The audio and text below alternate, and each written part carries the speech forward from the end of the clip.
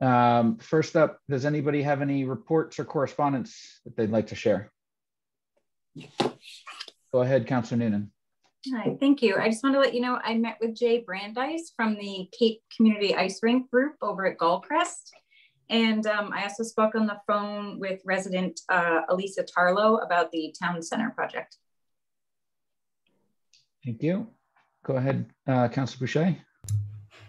I also spoke to resident Elisa Tarlow on the affordable housing project. Great. Any other reports? Go ahead, Valerie. I would just like to say congratulations to all of our Cape Elizabeth High School graduates. Congratulations to all of you, your families, your parents, and best wishes on your next big adventure. And speaking of adventures, I'd also like to congratulate our own Deborah Lane for 35 years this month. Congratulations, Deborah, and thanks for being on this adventure with us.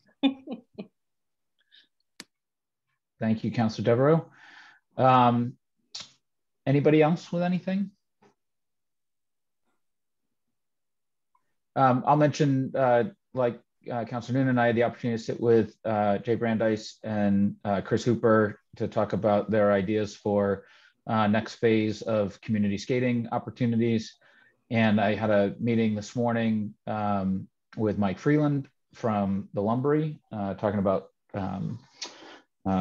challenges facing small businesses in town.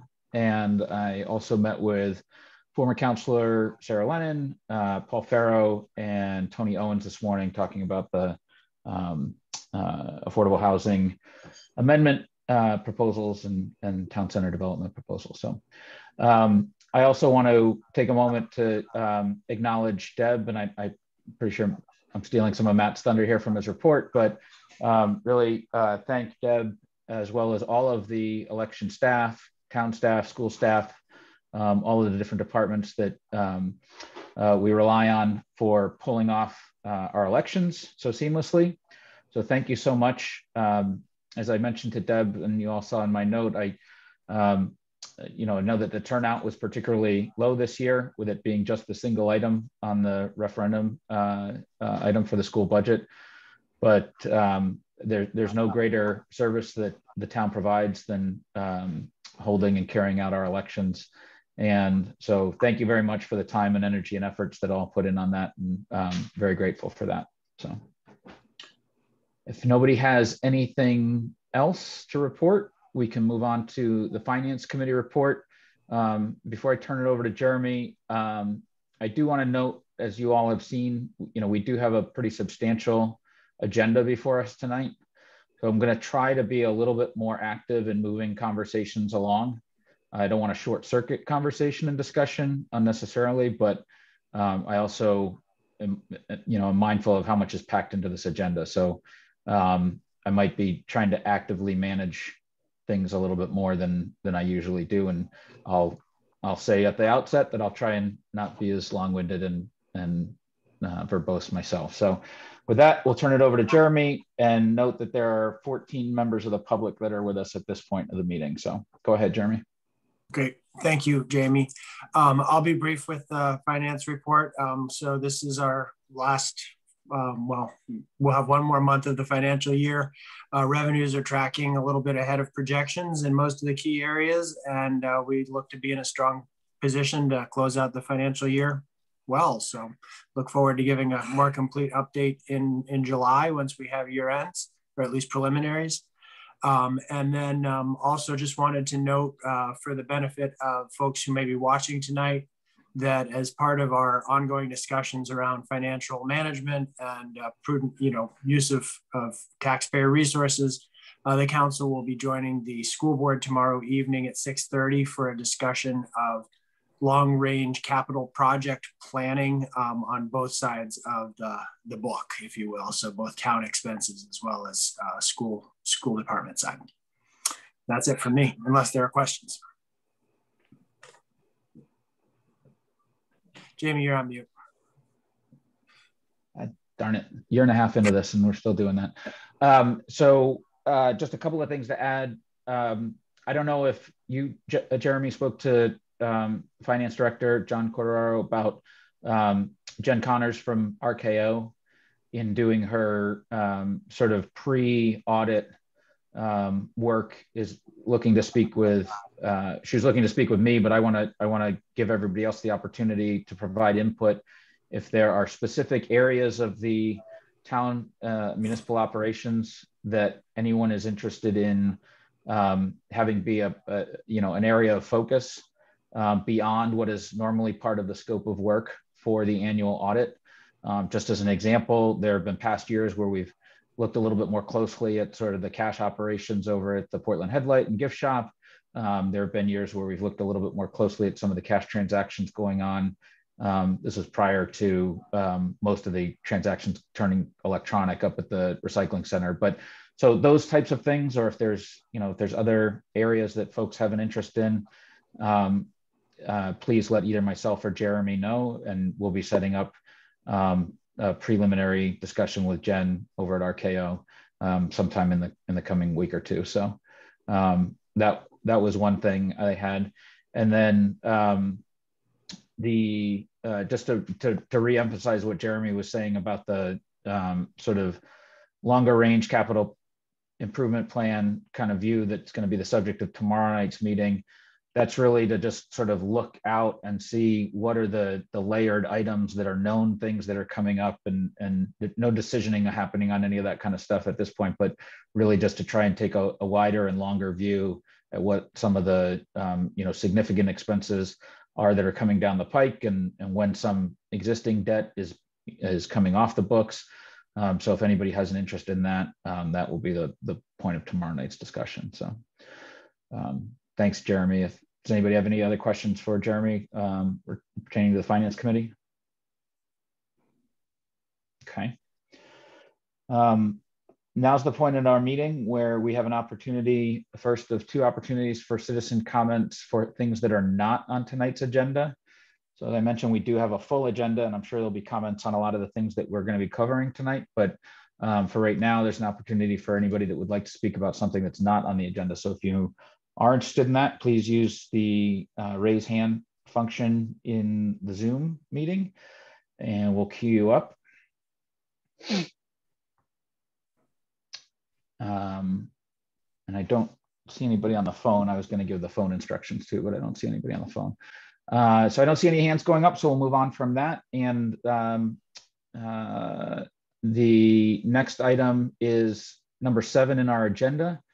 We have Tom Errico from engineering firm T.Y. Lin joining us tonight. And I think Matt's promoting him up to presenter in a moment, or panelist rather. And so going back to last year, we referred an item regarding traffic at the town center to a workshop, and we're getting an update on that this evening from Tom and some of their findings. So Tom, welcome to the meeting. Thank you for joining us. Thank you. Thank you for having me.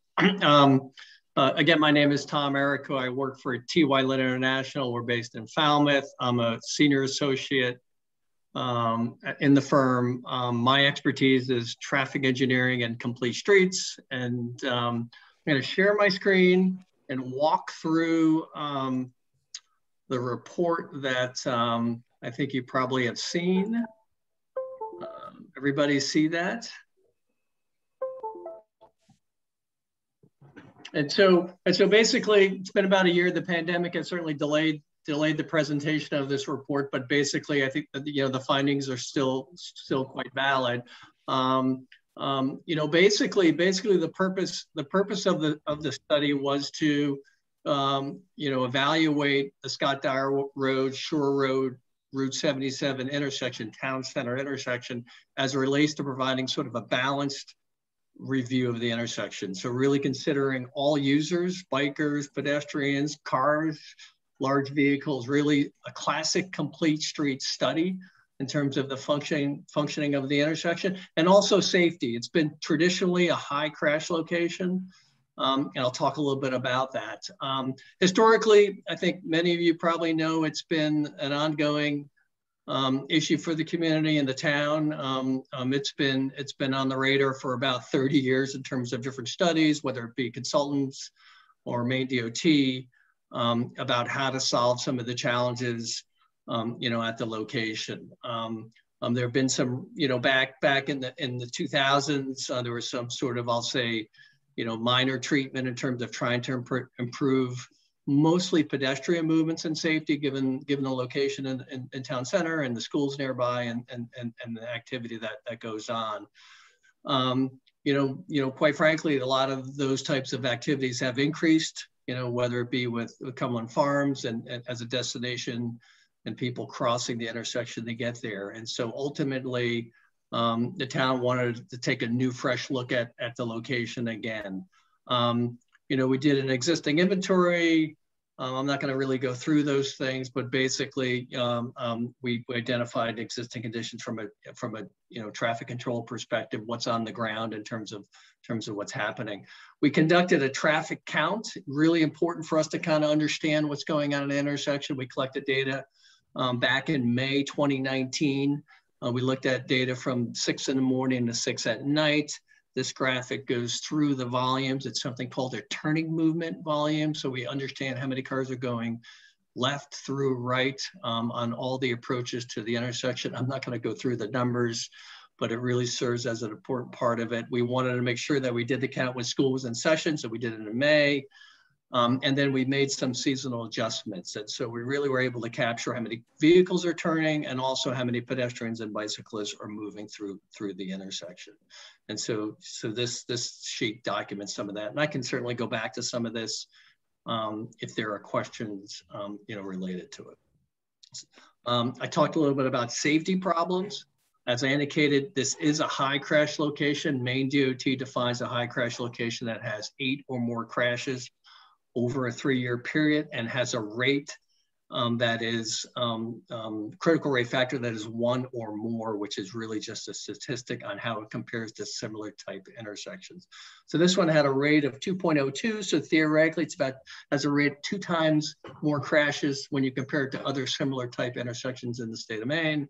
And if you look at this, we call this a collision or crash diagram. Many of the crashes are really coming off of Scott Dyer, and many of them are going into Cumberland Farms. So that was one of the sort of key patterns that came out of that evaluation. There were 10 overall crashes in the 3-year period, 2016 to 2018. And so ultimately we had all that baseline information. We conduct something called a level service analysis that basically tells us how well an intersection is performing. And sort of the qualitative output is a letter grade, like a school grade card, A being intersection or movement looks really good, works well, F meaning it's failing. And we looked at basically 3 different scenarios. One, do nothing, leave it as is, stop signs on Scott Dyer, Shore Road.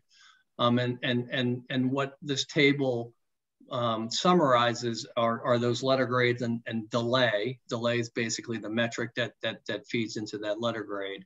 And ultimately, as you can see, the Shore Road intersection is not doing so well. It has a level service F, long delays, long queues at times.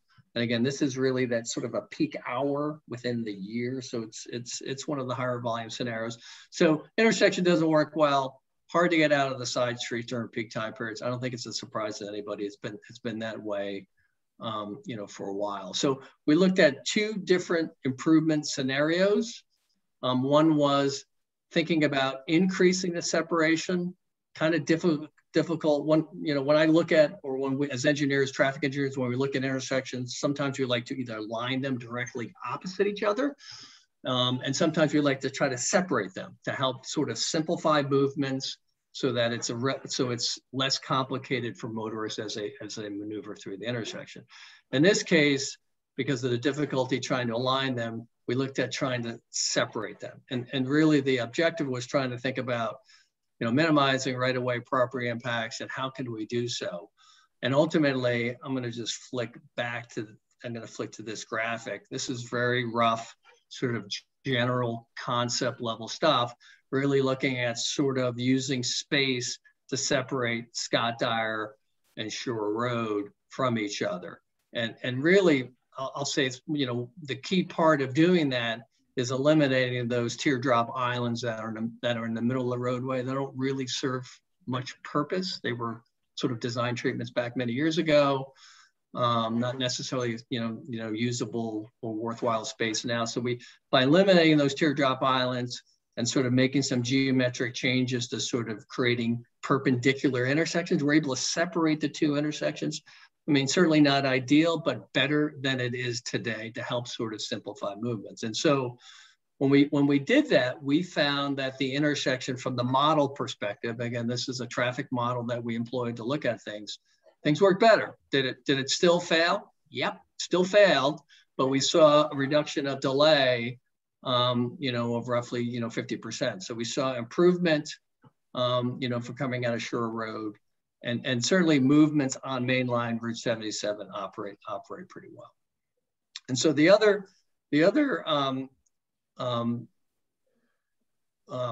alternative scenario we looked at was signalization. What happens if you signalize it? That was a proposal many years ago as well. It actually meets warrants. There's specific criteria that both the state and Federal Highway Administration have established as to when you can put in a signal, and you must meet those criteria basically. Based upon the data that we have, it does meet warrants. So, and it historically has met warrants too. So that really isn't surprising. So in essence, you've sort of met one, you've met one element of doing it. We modeled that scenario. And so this table 5 presents level of service and delay, assuming a signal's in place. And the results are not, from a traffic engineer, not too surprising. If you're going to stop Route 77 mainline, you're going to increase delay to Route 77 mainline. They're going to see some stops as you let Scott Dyer and Shore Road.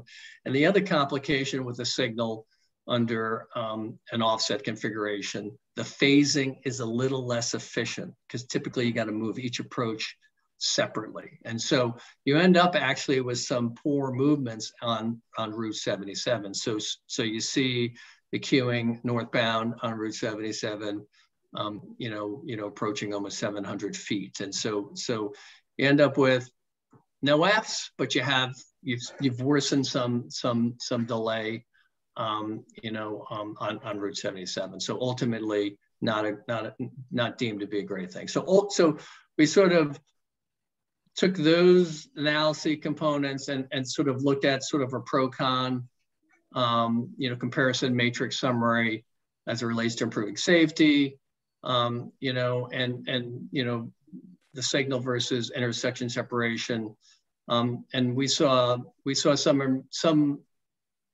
some negative, and not really negative with a signal, but that's the other sort of, I'll say, counterintuitive element of installing a signal. Many people think it solves all safety problems, but actually signals actually do create some safety problems in terms of rear collisions. So you may solve some severe cross-traffic collisions, but you create some. So that's why that's sort of a plus and a minus. Improves mobility. Again, we talked about it. We thought that there was some negative to the fact that you were increasing delay on Route 77, which sort of within the town overall impacts mobility. Cost-wise, roughly the same. No build really. There's no cost. Community support historically, a number of years ago when the signal was proposed to the town, it got voted down, and so that was, again, I think, that was deemed to be somewhat of a negative. Both have positive pedestrian benefits. They're supposed to be really a negative in the intersection separation. Bike mode, there really isn't much change from bike accommodation facility. So we saw that as sort of a minus or no net change. And then impact on Cumberland Farms, there is some related to the separation. Related to the signal in terms of, how how those driveways would operate with a signal, it's likely there would be other restrictions on Cumberland Farms where the separation, there's only some slight changes. So ultimately, the recommendation was from the study was consider this intersection separation, restrict movements at the southerly Cumberland Farms driveway so that there are only entry movements going into the facility, no exit movements would be permitted. Consider adding a crosswalk across 77 between the two intersections as you separate it, so you have a more direct, route to Cumbies from the corner, where quite frankly it's somewhat circuitous now with just one crosswalk on the southern side of Shore Road, and then install something called rectangular rapid flash beacons, and those are sort of strobe flashing lights that really catch the attention of motorists. Right now, they're sort of the old school flashing yellow lights at the southerly crosswalks that we think sort of stepping up the technology and using really safe, research safe technologies for that would make sense. Price tag, again, to make those, mostly those geometric changes on those corners, just under 500,000, and those were, quite frankly, estimates done a year ago, so probably higher than that, at this time. So I know that was kind of quick, but that's a quick summary, of the study. Thank you so much for that overview and for the work. Can you remind me when the field work was done? You said it was during, so that was May of 2019? That's correct. Then? The counts were done, okay. Yep, 2019 in May, so prior to the pandemic. Yep, okay. Is there anybody that has any questions or if at this point regarding the presentation, and then we can talk about what some potential next steps would be. But I have a question, James. Go ahead. I can't see everybody in my current view, so just go ahead and speak up. Okay, my question is for that $500,000, probably more investment, what's the lifespan of those solutions? Because I will tell you, and I don't think it's just a result of having a year of limited traffic. I actually see more traffic movement now than probably 2 years ago. It's significantly noticeable, and in addition to that,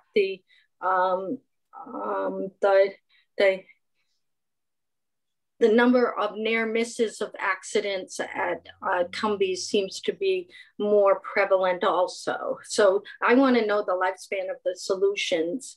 And I also think that traffic has increased more than it was in 2019. Good question. So typically for planning level studies, we do a future forecast, can be a 10-year, 20-year forecast. For this study, I believe we did a forecast to 2039. And basically we looked at 20 years in the future. So I think you're on it. If you're gonna invest this money, what are we getting? How long is this gonna be effective for? And so we did a 20-year forecast on those volumes. We looked at historic data. Again, this was when we were doing the work 2 years ago. The growth rate was about 0.5% per year. And so we bumped the numbers up by that growth rate to come up with the 2039 volume. And so pretty standard. I can't comment on specifically volumes and changing volumes recently. I mean, the pandemic has certainly changed patterns. Right. We're seeing different time of day peaking in Maine. I do work throughout the state with different communities. We've seen volumes continue to be a little bit less than pre-pandemic conditions. We see volumes that have rebounded and almost back to pre-pandemic conditions. It really does vary from place to place. So I can look into some data to see if I can find out what's going on you know, at this location in terms of changes. Yeah. The other thing is, Penny, can I jump in? Because what as much as last year was an outlier with a drop off, I think this year is equally an outlier with an increase, because a significant number of the school students are not taking the bus this year and are being driven by their parents. So I've been one of those, and I've experienced the exact thing that you're talking about. And also the much different staggering of dismissal times and things like that has elongated the sort of rush hour, if you will, in both the morning and afternoon, so that there's you know, more volume and for a longer duration than, you know, would be typical in normal settings. So I think you probably have to throw out, you know, anything that you would have compared it to from last year, as well as anything from this year. Both of them are probably at the extremes of you know, non-normative, and I think that there would be a regression to the norm starting next year. But I wasn't commenting on the school times, because I knew that was going on. I'm talking about when I'm up here at the corner at noontime, 1 o'clock, 11 o'clock. School's getting, some of the classes are getting out then. Like, I mean, pickups are starting as early as like 11:30 for some of the high school and stuff. So it's become more spread out, but which was designed to try and, you know, ease the bottleneck, but also just based on the overall increase in volume, it's both, you know, extended the rush hour, like I said, but also added to the volume. So can I do a follow-up question? Yeah, go ahead. Relative to the lifespan of this type of solution, you said increase of whatever number. Can you give me a number versus a factor? Like, are we talking, if we say 20 years, we're talking that this lifespan can accommodate 300 more cars, or 200 or 20, or what's the number of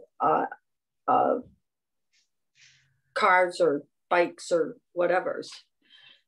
Yeah, that's a good. I can't answer that question. I know sometimes we'll do that calculation. We call it a sensitivity analysis to figure out, you add capacity and how quickly does the capacity go away. You know, the only thing I can say is we added about 10% growth to the volumes in terms of looking at, you know, how well the intersection would perform under a signalized scenario or the separation scenario. How much is left for capacity? I don't have that number. I don't have that number.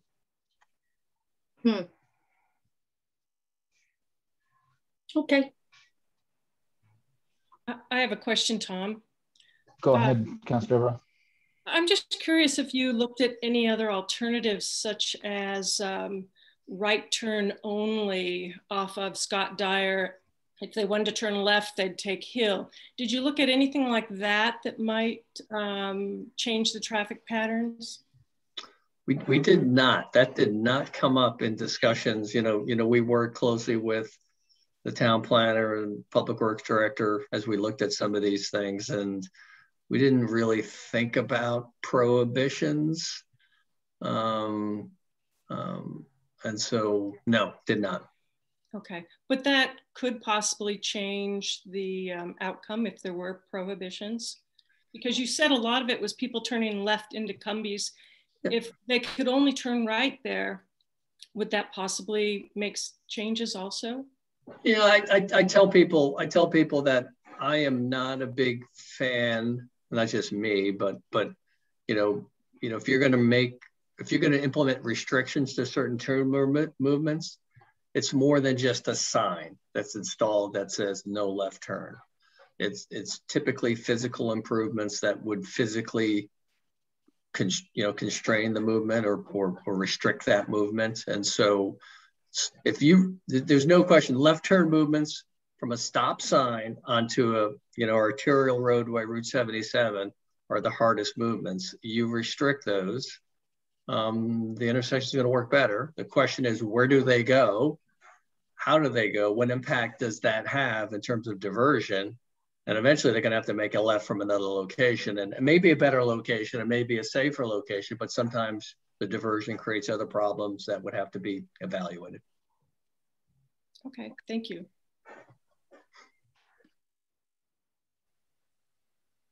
Other questions or comments from anybody?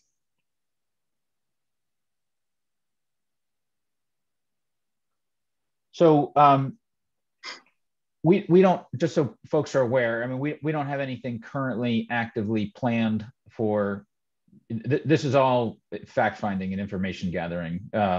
There's nothing currently budgeted or scoped or anything like that.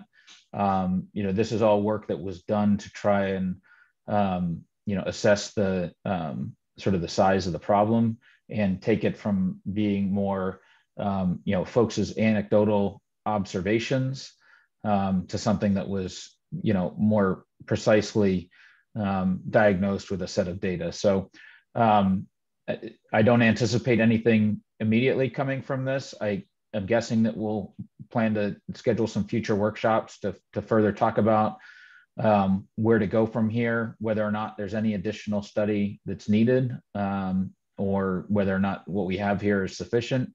And then, like I was talking about during the Finance Committee report, probably some discussion, you know, starting as early as tomorrow's meeting, but in subsequent meetings around, okay, well, what would a project like that and that cost mean in terms of impact, and how it's slotted in terms of priority based on other, you know, fiscal demands. So just so folks that are seeing this have some sense of, you know, expectation setting and expectation management.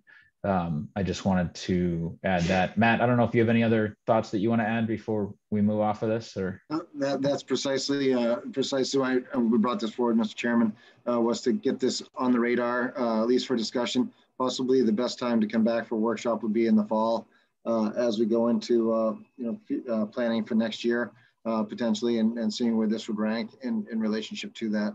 It's a study that we did have done, and Tom did a great job of it. And we had a couple of times during the past year that we had tentatively scheduled, but as you know, from life experience, this past year has provided its own set of challenges. So that's why we brought this forward tonight, just to bring the council as an update and part of our discussion this spring regarding council goals as well, to try to circle back and advancing those goals. So that's why we brought it forward this evening.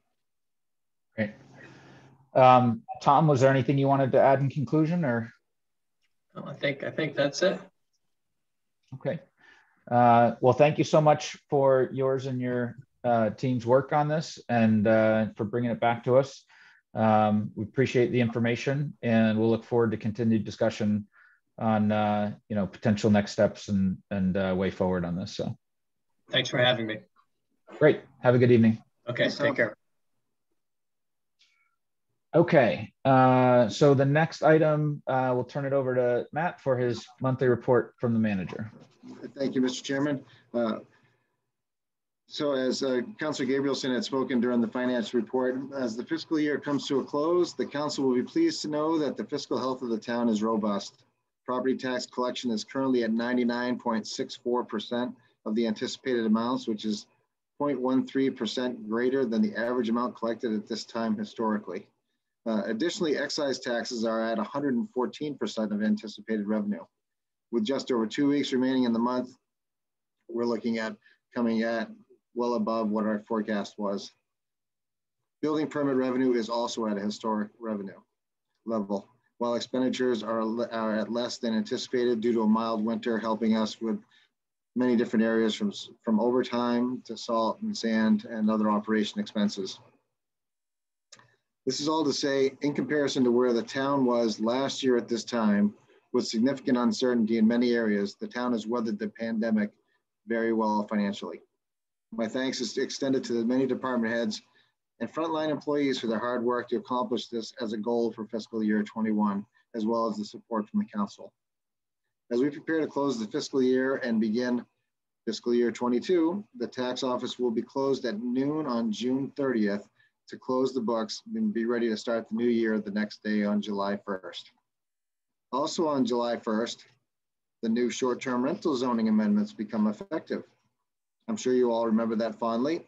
Applications are coming in to the Code Enforcement Office, and the short-term rental monitoring service in use by the town will be sending out correspondence to those offering short-term rentals in Cape Elizabeth to remind them of the requirement to have a permit to legally operate. The town's website now has a lead story regarding the new regulation, which links you to a new short-term rental page on the site. Thank you to Suzanne and Mizelle Hubbs for her assistance on that. She did a great job, and it's very user-friendly. The page has a link to the application, frequently asked questions, a link to applying for homestead exemptions, and other needed details for short-term rentals. Very user-friendly, and we're happy to help if people have other challenges getting through the process. On this coming Monday, June 21st, community service summer camp begins, and there are approximately 185 campers attending. That is the largest that they've had. It's a full house. The camp will be mask optional as of June 1st due to the recent executive decision by Governor Mills. However, the camp will still strictly adhere to the cleaning and sanitizing processes established last summer. Here's hoping to another safe and fun-filled summer for the campers.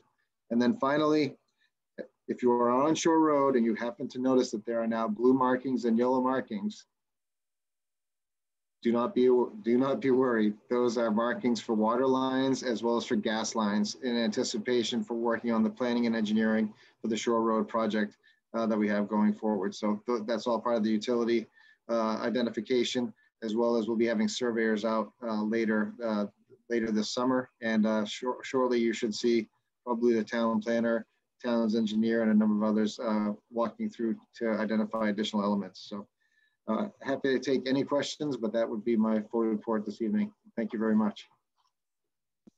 Thanks, Matt. Does anybody have any questions for the manager?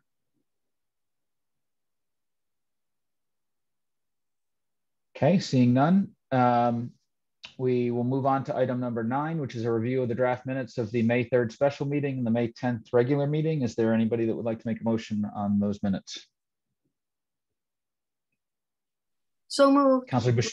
Oh, Councilor Jordan. I saw Councilor Boucher's hand go up. Is that a second? I'll second. Is there any discussion? Seeing none, Deb, could you call the roll for the vote, please? Councilor Boucher? Yes. Councilor Devereaux? Yes. Councilor Gabrielson? Yes. Councilor Caitlin Jordan? Yes. Councilor Penelope Jordan? Yes. Councilor Noonan? Yes. Chairman Garvin? Yes. Motion carries. Thank you. Item number 10 on our agenda is a consent calendar, including items number 91-2021 through item number 94-2021. These items are an acceptance of a safety enhancement grant for the Public Works Department, the amendments to the purchasing policy, and what we called our policy on policies, which we've discussed at workshop and previous meeting, as well as an actual request for short-term borrowing for the school construction project planning work that is pursuant to the previous item that we had approved, allowing for that type of short-term financing to occur. So this is the specific request. And then the last is the amendments to the Thomas Memorial Library policies that we also looked at workshop last week. Do any councilors wish to pull any of these items out of the consent calendar for voting on separately? I see Councilor Noonan's hand going up. Which of the items, Councilor Noonan? Number 94-221, that's the library. Yep. Okay. Anything else? I see no other hands. Are there any members from the public then that wish to speak on any of the first 3 items? Again, it's the public safety, it's the safety grant for the Public Works Department, purchasing policy and other policy item, and the short-term borrowing that will be going to the school department. If you are interested in speaking on any of those 3 items, please raise your hand in the Zoom meeting and you'll be called on.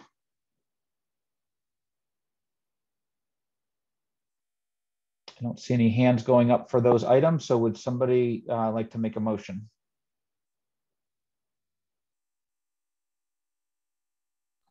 I'll I'll make a motion. Go ahead, Councilor Penny Jordan. I move that we accept items 91, 2021 through 93, 2021 as outlined in the agenda. Thank you. Is there a second? Second. Seconded by Councilor Noonan. Any discussion on those from councilors? I just want to reiterate our thanks to the finance director and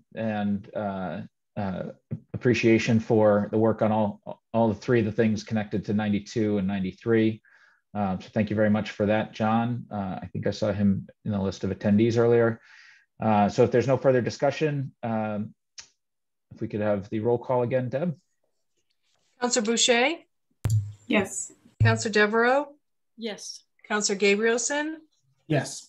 Councillor Caitlin Jordan? Yes. Councillor Penelope Jordan? Yes. Councillor Noonan? Yes. Chairman Garvin? Yes. Motion carries. Thank you very much. So left over from that is item number 94-2021. It is the recommended amendments that we discussed with the library director and members of the library committee in our workshop last week.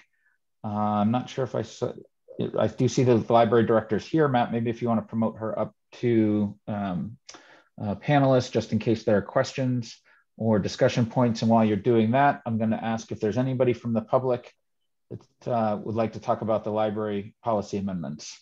Now's your opportunity to do that.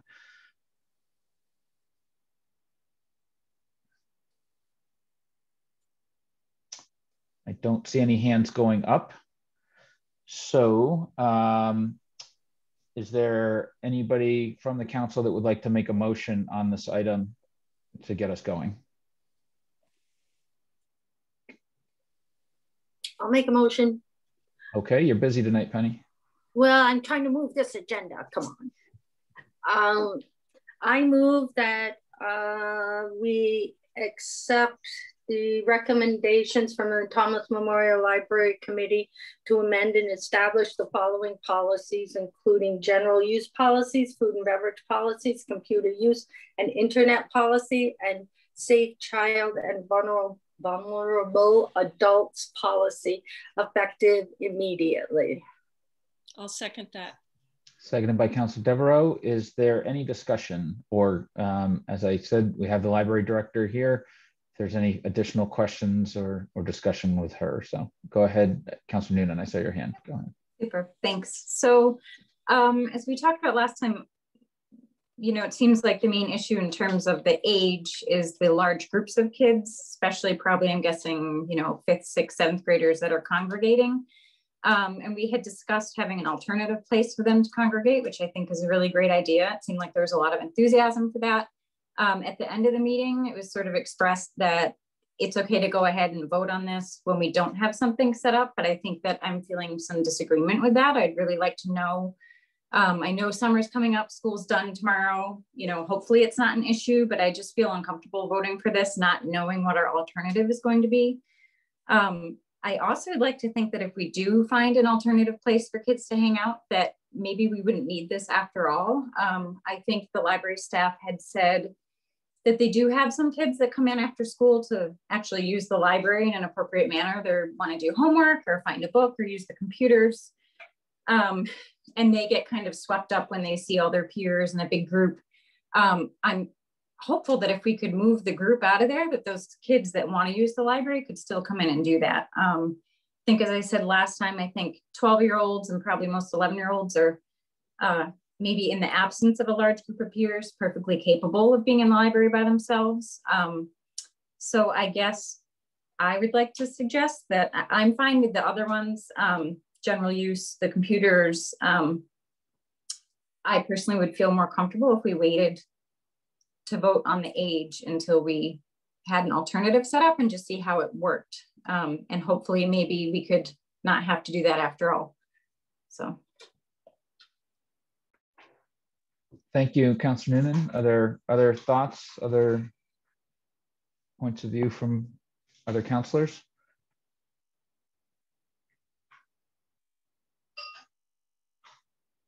Go ahead, Councilor Boucher. Yeah, I would just like to echo that, like, coming back from COVID is probably a great opportunity to keep reinforcing rules. You know, we talked about taking away the video game room and maybe like retraining on how what's proper use of a library now that we're back, just like the schools had to teach 6 feet apart and, oh, okay, we're going to 4 days a week. We need to retrain how to do school. Not that I'm against all of the policies or anything like that. I think they were great policies written, but where it comes in particular with the age and not having another place for preteens to go, it definitely feels like, I don't know. I almost feel like we need more data on how things will be after COVID with some other enforcement techniques.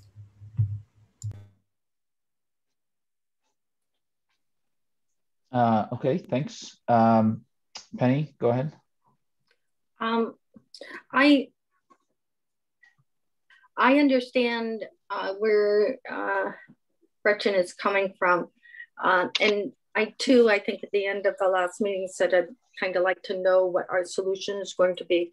My question to you, Matt, is I understood that what you said at our workshop is that there's programming that is available for that age group, like during the summer. So we have this kind of hiatus where summertime is here.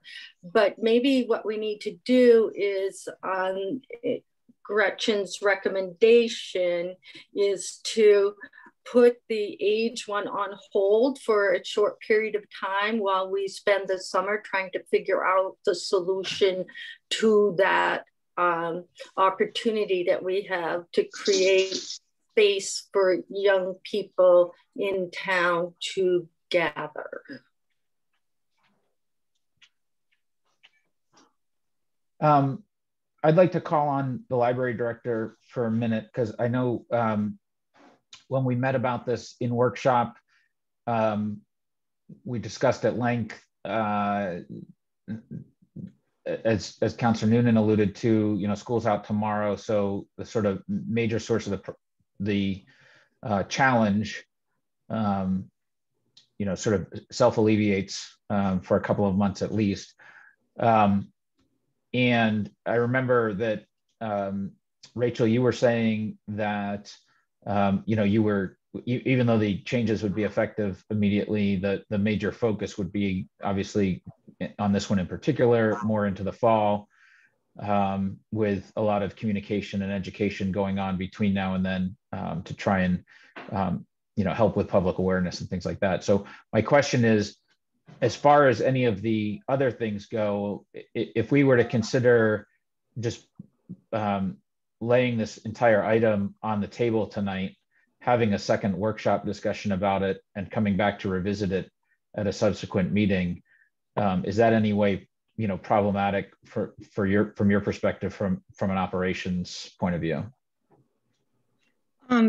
Yes, it is problematic, and okay. And the reason being that what I hear you saying is that the library should continue to provide a illusion of childcare until there's another alternative. What I feel is happening, and what was demonstrated to me quite clearly, yes, on Friday when I had a call from a parent wanting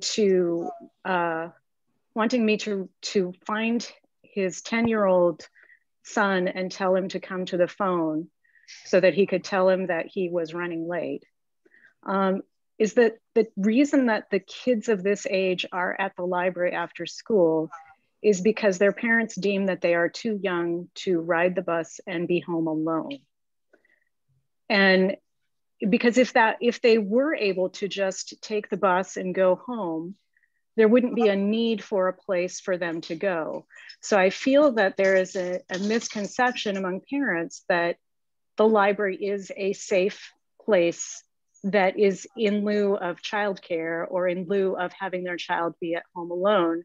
And perhaps the reasons that they feel their children are too young to be on their own at home alone is they're worried about strangers coming to the door. They're worried about the child maybe falling down, having an accident in the house and not being able to get help. They may be worried about too much screen time, or the child is not going to, is going to eat too many snacks. All of these things are problematic at the library and in an amplified way. So my concern is that I don't want the library to be seen as a substitute for childcare until there can be some other thing put in place. So it's really a safety issue. It's not that this is just a burden on the staff, but it's a problematic use of the library and an inappropriate use of the library. And it's not simply groups of kids. There are kids, a child who might be there by themselves behaving. They're surrounded by people coming and going. If they're too young to be at home alone, they're too young to be in the library alone. Rachel, thank you for all of that. I appreciate that. I guess I should have been a little bit more specific with my question around waiting, and it was not sort of waiting indefinitely, but like if we voted on this at our July meeting, for example, as opposed to this evening, is that specifically, I mean, I get what you're saying about any day more, though, again, acknowledging that school letting out tomorrow. I don't know if kids come over from rec camp or not, or if that's just not as frequent. But it was merely just a question about whether or not if the council felt that there was a need for just additional discussion in a workshop setting on this, if waiting until the July meeting would be prohibitively disruptive to you. So I see, I understand. Yeah. No, I'm certainly, I think that would be fine to have another workshop. Yeah. It's a little difficult being in a position of not having the policy in place and kind of encountering kids alone in the library and not having a way to follow up on that. But if it's just a matter of waiting till next month and having another workshop, that I'm sure that we can make that work. Great. I think it's extremely unlikely that we're going to have a fully baked solution that's a replacement for this anytime in the immediate near future. It's going to take a lot more sort of discussion and ideation amongst multiple staff people and things like that, and frankly some planning that might involve allocating some budget towards it too. So I think were we to wait, we'd be sort of waiting indefinitely, which I don't think is appropriate. And I wouldn't even at this point have a realistic time frame to put on, well, we think we could have a solution as a replacement in 6 months or something like that, because I having only just last workshop brought up the idea of doing something like that in response to what was brought forward to us as the nature of the concern and issue at the library. I think a lot more time and effort is going to need to be put on that. So whether or not other counselors feel comfortable then voting on these policy changes now and still working that concurrently, or again, I think we could have a subsequent discussion to hone in more specifically on that one item and then bring this whole thing back around in July. Either of those I think are viable options. So we have a current motion on the table to approve the amendments as they are. Is there any other discussion or a potential motion to lay this on the table? Councilor Devereaux. I agree. I don't think waiting is appropriate. This is something that needs to be taken care of now and dealt with now. It's kids need supervision, and it's not the library's responsibility. It's difficult. It's very, very difficult. And I'm saying this as a single parent. I know how difficult it is. However, this is also a huge safety issue. If it was, they were being dropped off at the community center or at the pool, we'd have the same, we'd be talking about the same thing. There's rules, they're not being dropped off at town hall. This is the library, and it's not a childcare center. So I think that it's really important that we vote on this today, and we talk about other options such as community center, after school programs, something that the school can talk about, but the library really needs a policy, and kids need to be protected. And staying alone at the library, it's like dropping them off at the mall.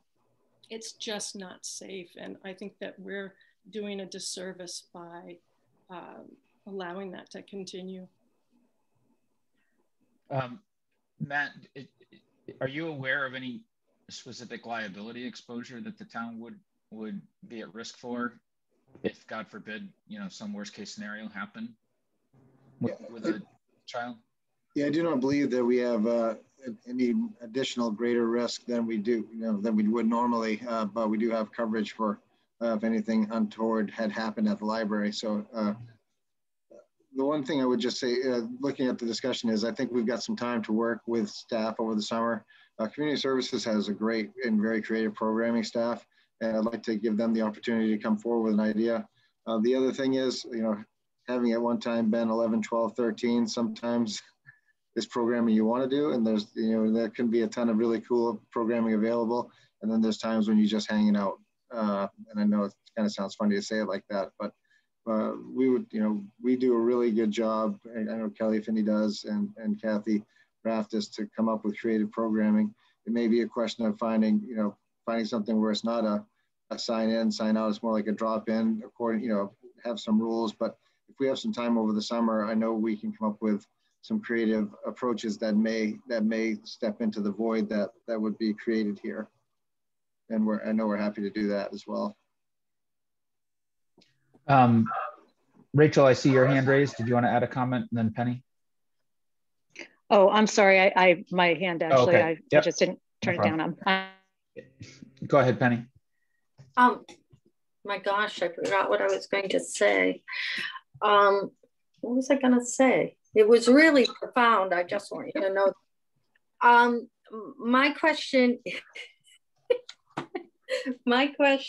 is there a way, it came back to me, is there a way that we could start communication with parents now, so that as we look toward, because it looks like this is the road we're going to travel, similar to how we did the short-term rentals. We gave people some notice that said, here's what's potentially coming. So we could start that communication with parents about what changes are to be anticipated within the library, something along those lines. If I may respond to that, Mr. Chairman. Go ahead. Yeah, I know Rachel and the library staff will do their outreach that they need to do. And I think Councilor Noonan had pointed out last time, the two different parent associations at Pond Cove, as well as at the middle school. Those are great. They're great organizations to work through to get the word out extremely well as our other opportunities we have through our own network here. So I know they've been very successful in messaging. So I think, we'll try to get the word out that way as well, well in advance. Yeah, and just to fill in the gaps for anybody that is either watching now or watches this back later, the thing that we talked about in our workshop last week with Rachel, around this concern that she brought forward, and the reason why it's addressed in the policy changes, was the idea that there's this sort of couple of year, early teen, tween kind of cohort that they've sort of aged out of some of the traditional community services programming that we've been offering and don't find it to be as appealing anymore, yet they're not into the high school and doing as many independent things and other after school activities and stuff like that. And how do we find something that is age appropriate for them and something that's appealing, and have it be just an alternative to basically what's developed over time as sort of a de facto kid hangout at the library and unsupervised childcare. So other comments that anybody wants to add before we try and move this forward? Councilor Noonan. Thanks, Jamie. So how would it work to have two motions on the floor? Because I don't disagree with what Valerie had to say, but my only concern is that by making the age limit 13, we are eliminating kids that are capable of being alone. So I would propose moving it to a workshop where we could discuss, maybe making it 10 and then doing more to communicate with the parents of kids that are in that 11 and 12 range. Because I agree that someone who can't be home alone shouldn't be at the library alone either. But I think we are discouraging some kids who are capable of using the library by themselves from coming there. So I would personally really appreciate the opportunity to hash it out a little more. So I don't know if we can have competing motions or. No, so the order of operation would be if you would like to make a motion to lay this on the table to our July meeting, our July regular meeting, and refer the item for further discussion to a workshop. So yes, that would be the motion I would make. Okay. Is it seconded by Councilor Gabrielson? There's no debate on a motion to lay on the table. So could we call the roll for that, please? I'm just, we're voting on the motion already on the table, correct? We're voting to lay this on the table, to table this to our July meeting and have we already have a motion pending that. A motion to table in Robert's rules supersedes the original motion. So the motion now is whether or not to table this item. Okay. A motion to table does not include debate and is not also able to be revisited or reconsidered. So we have a motion to table and a second on that motion. So Deb, if you could call the roll for the motion to table the item. Councilor Boucher? Yes. Councilor Devereaux? No. Councilor Gabrielson? Yes. Councilor Caitlin Jordan? Yes. Councilor Penelope Jordan? Yes. Councilor Noonan? Yes. Chairman Garvin? Yes. Motion carries 6 yea, 1 nay. And Deb, just to make sure that the motion in the minutes reflect that that's for bringing back to our July meeting, not for an indefinite tabling. So yes, indeed. Yes. Thank you so much. Rachel, thank you for participating and joining in the meeting tonight. And thank you for the work from you and the committee to make all the other adjustments. And we will work diligently to try and make progress and get this moved forward in the way that you need. So thank you. Mr. Chairman, may I just ask yep. you, just for scheduling points, so I don't mess up my calendar once again. What are you thinking for workshop for this item? The council meeting is scheduled for July 12th. So yeah, would you like to do it the week of the 5th or the week before? Is July the month that we don't specifically have a workshop scheduled? Yes, sir. Okay. Can we take this item on scheduling a workshop just later, or yep. I don't want to hold up the rest of the agenda? Yep, we can circle back at the end of the agenda. Yeah, let's do that, and we'll just figure out when to book the workshop for and make sure that it works for everybody. But why don't we just keep moving ahead and come back to that as a lower priority. Thanks, though. I forgot that we do not have a July scheduled workshop, but we'll make sure we get one scheduled. So, okay. Next up is item number 95-2021, which is 15 on our agenda. And that is the recommendation from the Ordinance Committee relating to the creation of a new standing committee that would be known as the Diversity, Equity, and Inclusion Committee. We have opportunity now for anybody from the public that would like to speak on this. So you know, the intended action for this evening, though we're happy to have some level of discussion on it, is a bit administrative, where we're really just looking to set to a public hearing, which is required because of it being a change to ordinance, that we would have a public hearing on this at our Monday, July 12th meeting, with an opportunity for folks to discuss and then presumably vote on it at that meeting. No specific action to approve the recommendation or anything tonight, but if folks do have any comments they want to offer at this time, I would welcome them from the public. Just use the raise hand function in the Zoom meeting.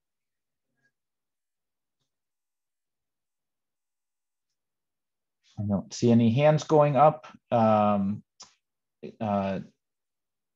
Would anybody, Councilor Jordan or anybody from the Ordinance Committee like to just give any quick intro or overview before we look for a motion to refer this to a public hearing, rather? I'll go. I think most of you were in attendance at that meeting. Basically, what we did is we sought to align it with how other standing committees are set up. And what was really good is that we had members of the existing Civil Rights Committee really participate in helping to craft what the membership purpose and kind of duties are of this committee. So I think it pretty much encompasses what the group had put forward as their recommendation from the civil rights group. So, okay. So would you like to make a motion, Penny? I'd like to move that we move this to a public hearing at our July 12th, 2021 council meeting. Great. Is there a second? I'll second that. Councilor Devereaux, any discussion? See, oh, go ahead, Matt. Chairman, just more of a housekeeping question. On that evening, would you like us to also, anticipating a positive vote, would you like us to also schedule that for acceptance as the subsequent item on the agenda that evening, or generally that's taking place, but also sometimes you take action the following month, but if you're good, we can schedule that. I think this would be one we'd vote on at the same meeting, so. Awesome, thank you. Yep, and then we can get synced up with the appointments committee process that comes in the late summer and early fall. So I think that'll keep everything on a good coordinated timeline if things decide to move forward. So great.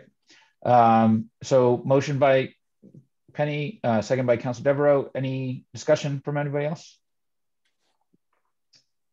Seeing none, Deb, could we have the roll call for this vote, please? Councilor Boucher? Yes. Councilor Devereaux? Yes. Councilor Gabrielson?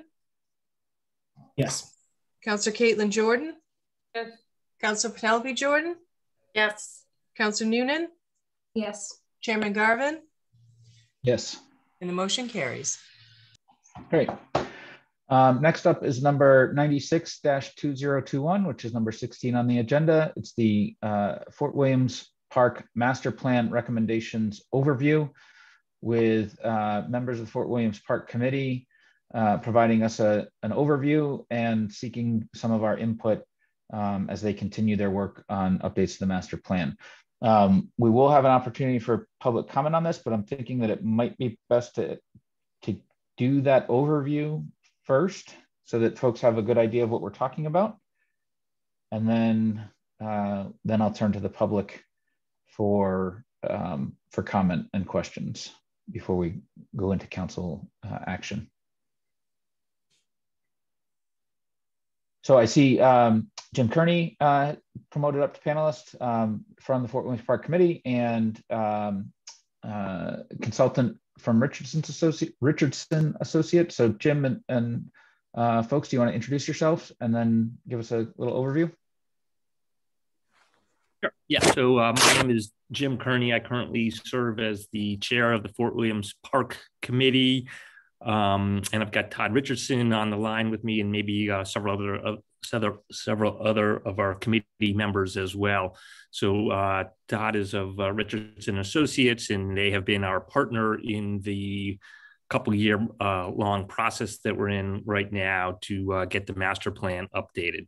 So just kind of for overall edification here, the Fort Williams Park Master Plan has served as our kind of our guiding roadmap for decades now. It's what helps us with the stewardship of the park relative to historic, scenic, and natural elements that we're working on in the park. It guides our maintenance policies, both on preservation as well as on safety items. And it also is what guides our longer term investment policy as we look at new projects that are needed within the park. So that's why it's such an important document, something we do try to keep updated.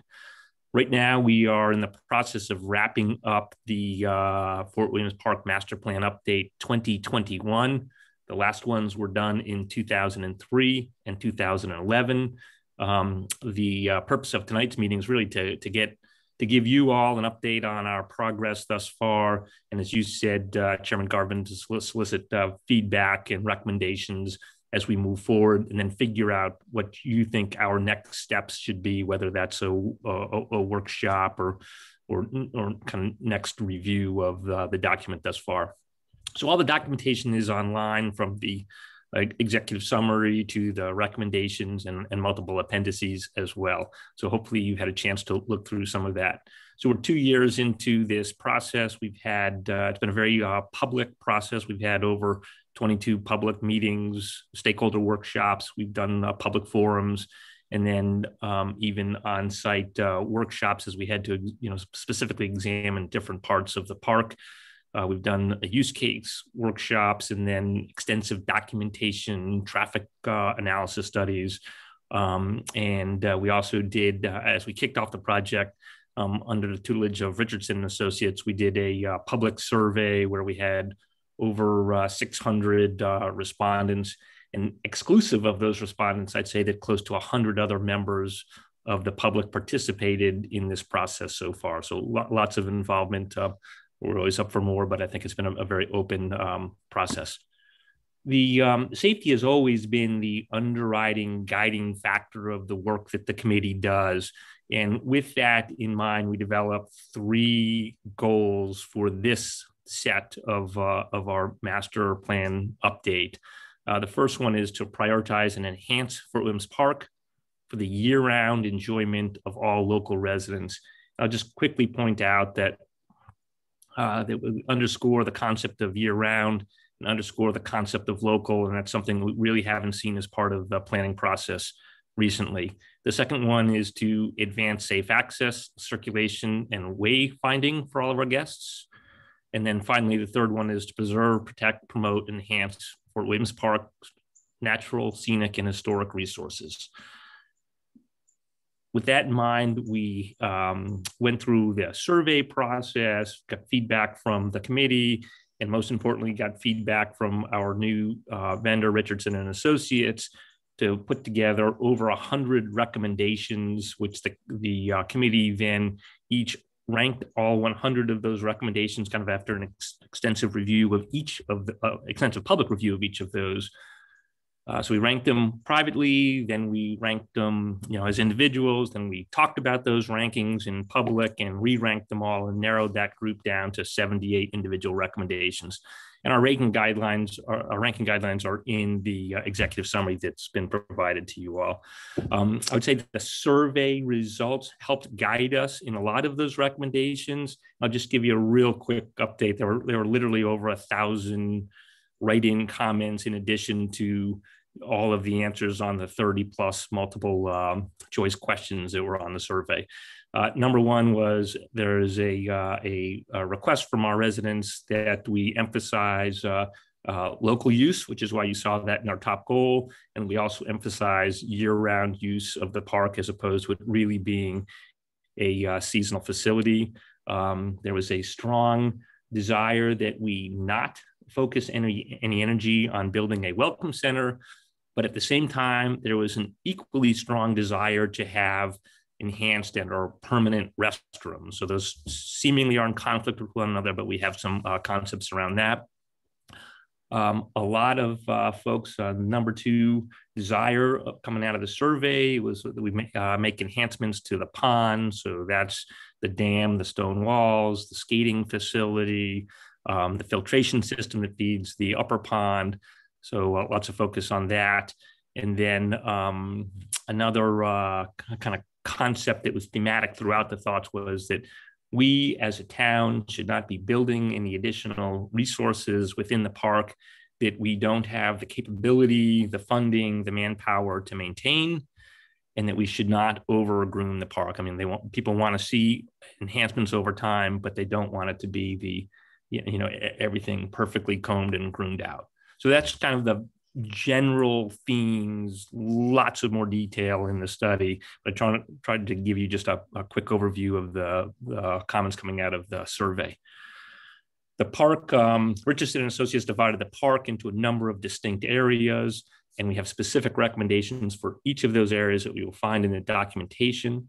There are a handful of recommendations that span all of those areas, so I'll go through those very quickly. The first one is really about the lawns and the quality of the lawns and improving the lawns, filling the holes, removing old concrete and pavement that pops out of the lawn where there used to be buildings from when it was a fort. The second one is on improving the visual, sanitary and hygienic experience for our outhouses. And I spoke to the request for some sort of permanent or enhanced restroom facilities. The next one is to do a better job with the pathways throughout the park to improve the north-south orientation. Right now, everything is pretty much east and west from Shore Road to the ocean, not north and south from residential to residential area, to improve the walking promenades and to do a better job linking our signage and wayfinding within the park. We have a strong focus now on invasive species, historic repairs, which are the batteries, walls, and buildings. People want that work and the work that we're doing on erosion control within the park to continue. And then finally, strong emphasis on us doing a better job enforcing the speed, parking, trash, and leash policies within the park. And we know that there are vocal groups in each of those areas.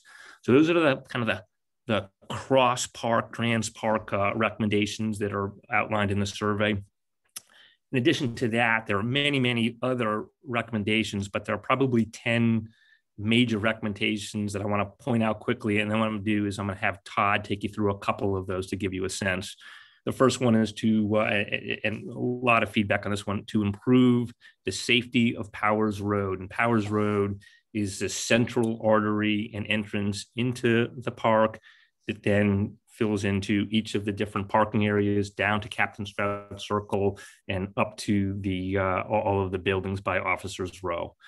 The next one is to enhance the entire Ship Cove area. So that's the playground, the parking area, the lawn, and the beach. And we've got some great ideas around that. To stabilize and enhance Goddard Mansion would be the next one.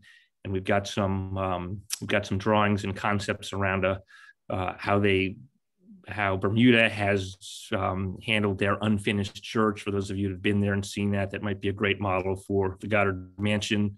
Same things on Battery Keys, which is the northernmost battery within the park, closest to Portland. Stabilize, enhance Battery Keys.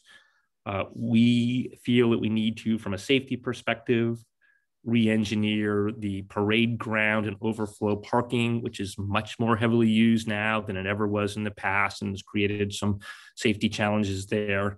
I mentioned the pond, the walls, the pond walls, the filtration system, the pump system, and even establishing a pavilion around the pond for seasonal use, or actually for 4-season use. Improving the trail systems would be another one, and with special emphasis on connecting the cliff walk to the north and to the south of the Portland headlights. We've got great cliff walks, but there's no real continuity within the park relative to those cliff walks. A big one would be to create a centralized vendor area or a pavilion. So that's not only for our food vendors, but for the expressive arts. And we think the best choice for doing that is at the north end of the stone wall underneath Battery Blair. And then the next one is to create a mini theater underneath the other end of Battery Blair. So if you will, towards Delano Park, and where they've just done all of the work around the battery up there. So there's a great little natural alcove there on that lawn, kind of near the finish of the Beach to Beacon. It'd be a great location for a small theater to be used as a classroom. And then finally, and probably the biggest long-term project, would be to start establishing a plan for a Cape Community campus within the fort and using or leveraging the existing buildings that we have within the park. So I know that's a lot to run through. I know you're also on a very fixed time frame tonight. So what I want to do is to ask Todd to quickly address through some schematics and a discussion, the Powers Road, the pond, and the Cape Community Campus. And then I thought we could open up for questions. So with that, and unless there's any questions on the process piece of what I just took you through quickly, I'd like to turn it over to Todd, and I think he's going to want to share his screen with you and your team. Great, Jim, thanks. And go ahead, Todd, whenever you're set here. Hey, terrific. Good evening, everybody. Jim gave an outstanding overview of the project and the work that we've done, and I'm going to focus on some of these three key areas and show you some of the plans. This is the overall master plan, and Jim alluded to both short-term and long-term recommendations throughout the park that have different levels and degrees of investment and different levels of priority. But here's that overview of the overall master plan. And the three areas that I'm going to focus on, as Jim alluded to, is the Powers Road corridor, which is an important artery or way in which people move into and through the park. That's really critical and important, and some of the focus on safety there. And then the pond area, if you can see my cursor down over here. And then this area where there's a lot of the existing buildings that exist there right now. So we'll move through that. On the left-hand side of the screen here, I want to focus on the Powers Road changes and what the team had come up with after field observations and several of the community group meetings, user group meetings, and the survey, that there are a number of places where safety issues and concerns exist. So those being primarily between pedestrians and automobiles.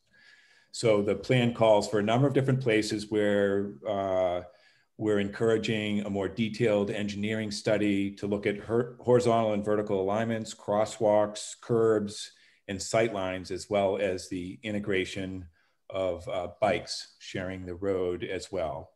And I'll just point out two areas that are within this Powers Road corridor. One is this area A, where the alignment of this would potentially increase the opportunity of a greater separation between pedestrians and cars in this critical area where they're run parallel to each other. And then the image on the right looks at some of the circulation down by the lighthouse. And one of the primary things that's being recommended would be that Powers Road sweep down into central parking, where there would be a one-way out in this particular location. And what that's attempting to do is minimize the extent of circulation and traffic that immediately turns left and comes down to the lighthouse, encouraging people to use central parking and then move down and improve promenade to the lighthouse in that direction. So let me move on to the next area, being the pond area. And this is a really unique area of the park that's away from the waterfront itself. And Jim alluded to some of the things that we're suggesting. Here's a plan that shows the introduction of a number of things. One would be the identification of repairs that are needed to the physical containment of the pond, as well as the mechanical systems that are in disrepair and can be improved. The other is a perimeter pathway that would move around the pond with associated seating areas and native plantings. And then a highlight of this new area would be a pavilion or warming hut that would be used year round with an adjacent gathering area in front of it next to the pond, which would be great year round, but also particularly for the winter months for outdoor skating. The last area that I'm going to talk to is this Cape Community Campus that Jim referred to, and it is really looking at the adaptive reuse of some of the existing structures that would focus on those types of community entities and organizations that would potentially be associated with uses within the park itself. So here's an aerial photograph here of that area. Currently, there's a playground within the middle of this area that is being recommended to be relocated. And just briefly, here is, oh, sorry about that. Here's the plan for that particular area. So I won't go into details, but It would encourage the consideration of alternative uses of the buildings. It would reconfigure the parking to be much more efficient, and it would include a series of outdoor spaces or courtyards within this campus where there could be outdoor uses with a focus on pedestrian safety and movement into and through this area, and then connections to adjacent areas such as the Southwest Preserve and the sports or athletic fields and other areas of the park beyond. So I know that probably felt rushed to everybody, but certainly welcome any thoughts and comments on those three areas if there are any.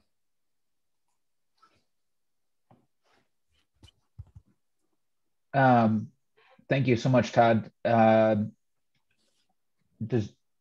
I still will make available the opportunity for public comment, but real quick, are there just any top of mind questions that anybody has that they want to get any clarification from or go further into detail on what was just presented?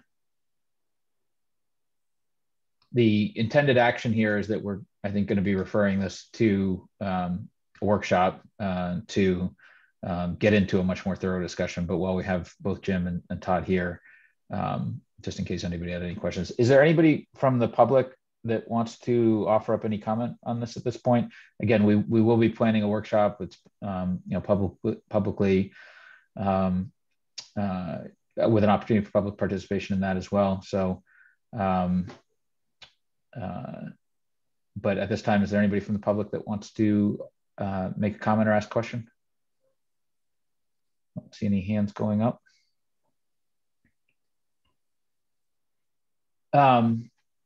So both Jim and Todd, before we move on with any action then from the council, so as I said, the intended move here is for us to go to a workshop, have a more thorough discussion, but can you maybe circle back to, before we get to that point, signaling for myself and the rest of the council a little bit more of what you're looking for from us at this point in the process? So the intent was to call to your attention where we are in the process. And my feeling is, and I think the feeling of the committee and Richardson and Associates is that we are very tight on a final version of this. We didn't want to go to final version until after we get feedback from a workshop. So what we like to do is get as close to that as we can. Obviously, we've got a limited budget and we're running out of time, and things got slowed down, due to this past year. So we just want to be as efficient as possible in getting feedback on the overall concepts and the process that we used and the public participation, and make sure that nothing in here is completely out of alignment with the expectations of the council. So we're thinking that a workshop would resolve that. We could then wrap up the recommendation to the town council, and then you would then take a vote on accepting that. And as is the case with, I think, any master plan, this doesn't bind us to any of the recommendations. What it does is gives us a roadmap to work with as we present our recommendations to you for approval. So I don't think that everything has to be buttoned up super tightly, but we want that recommendation to be very much in line with the thoughts from the all of the public that participated, and certainly from the council that funds the activities within the park. And I do hope you recognize that a lot of what we just took you through at a very high speed really does focus on the members of the community and more of a four-season utilization. And that really reflects a lot of work that we've done in the last several years on accommodating our guests from away. And we got to turn back to our residents at this point. Yeah. Thank you for both of those last points of emphasis, Jim. I think that number one, you're exactly right in calling out the fact that, if you look back to the last update to the master plan for Fort Williams, there are things that were accomplished from that. There are some things that weren't, and there are some things that have been done at the park that weren't in any master plan. So it serves as you said, as a roadmap, but not a sort of declaration of things that are etched in stone in any way. I was just going to compliment you and Todd and the rest of the folks that have all been leading this effort for what looks to be an extremely thorough body of work to this point, and I'm excited to get even further into detail on it. But also thank all those who have been participants in this process, whether as members of the committee or resources and staff, or most importantly, members of the community and other stakeholders, who have a vested interest in its outcome. So I think this is really impressive, what you guys have put together. I think it'll serve as a good, source of much deeper and further discussion at a workshop, and then ultimately, when it moves forward, getting into prioritizing and action planning and things like that. So, is there anybody else from the council that wants to offer up any comment at this time? Or if not, I'm happy to accept a motion to refer this to a future workshop. I know also, Jim, you noted sort of where you are with both time and budget resources. So I don't know, Matt, if we have a specific workshop based on those parameters that we want to put it to, whether it's this July workshop that we just discussed potentially putting together, or if this was sort of planned to be already slotted in August or what have you. So I'll look for some guidance from you on that. I was just looking at the August calendar as well.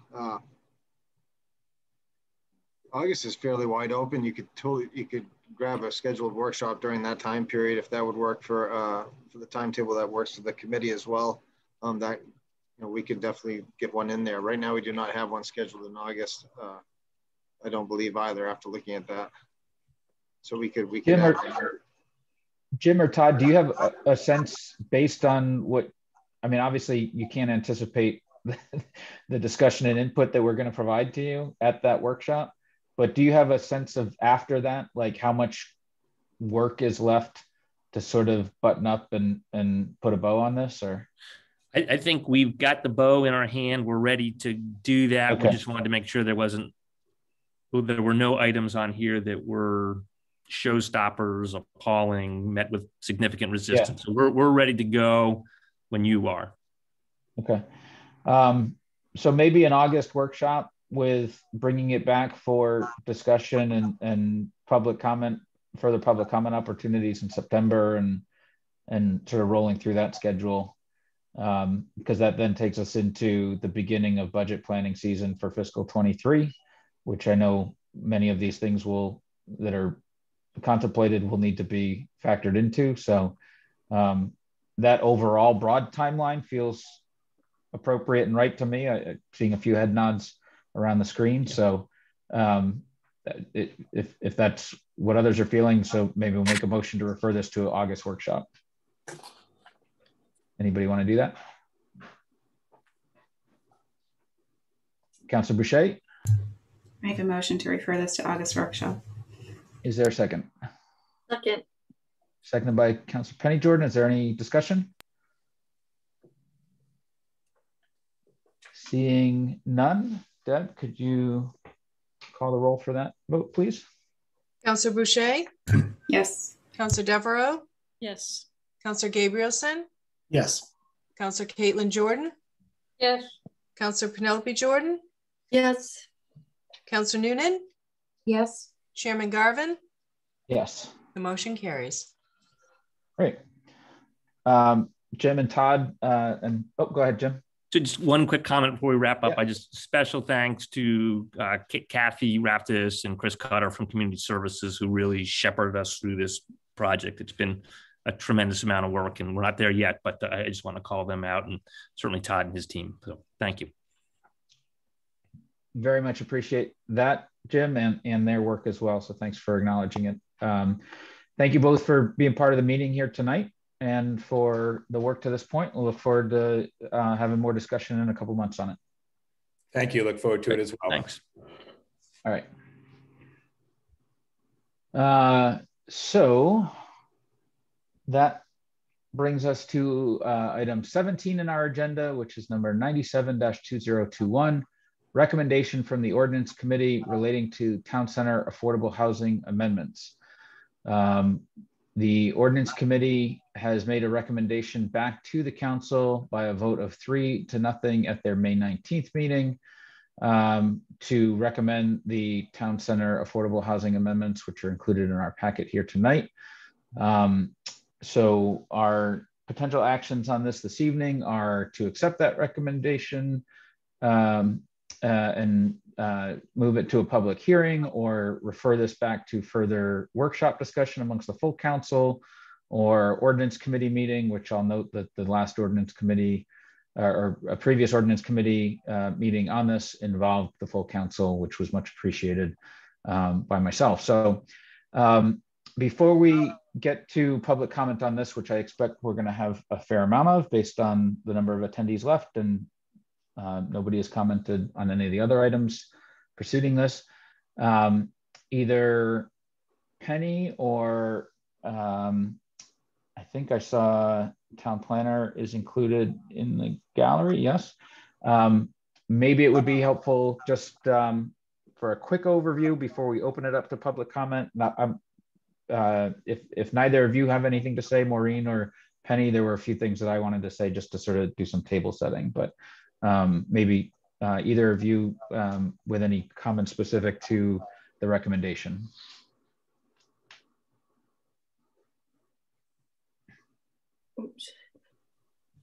Jamie, I don't have anything specific relative to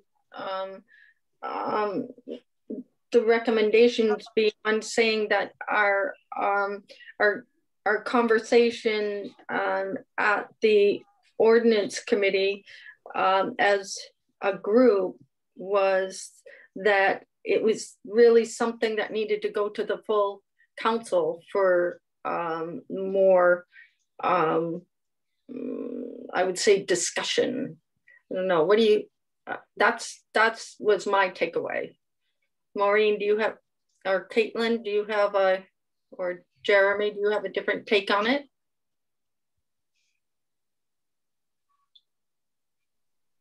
No, that's basically what my thought was, that we needed to move it here to either have talk here or have it go to a workshop and talk about it. Right. I see Jeremy nodding. Okay, I'll open it up for public comment in a minute. Maureen, was there anything that you wanted to add or not? No? Okay. So the council has received a substantial amount of input from the community relating to this item. I'd say, I haven't counted them all up, but I don't know, folks, would you say we've had at least 40 or so emails from people, if not more, on this? So certainly more volume of communication than usual.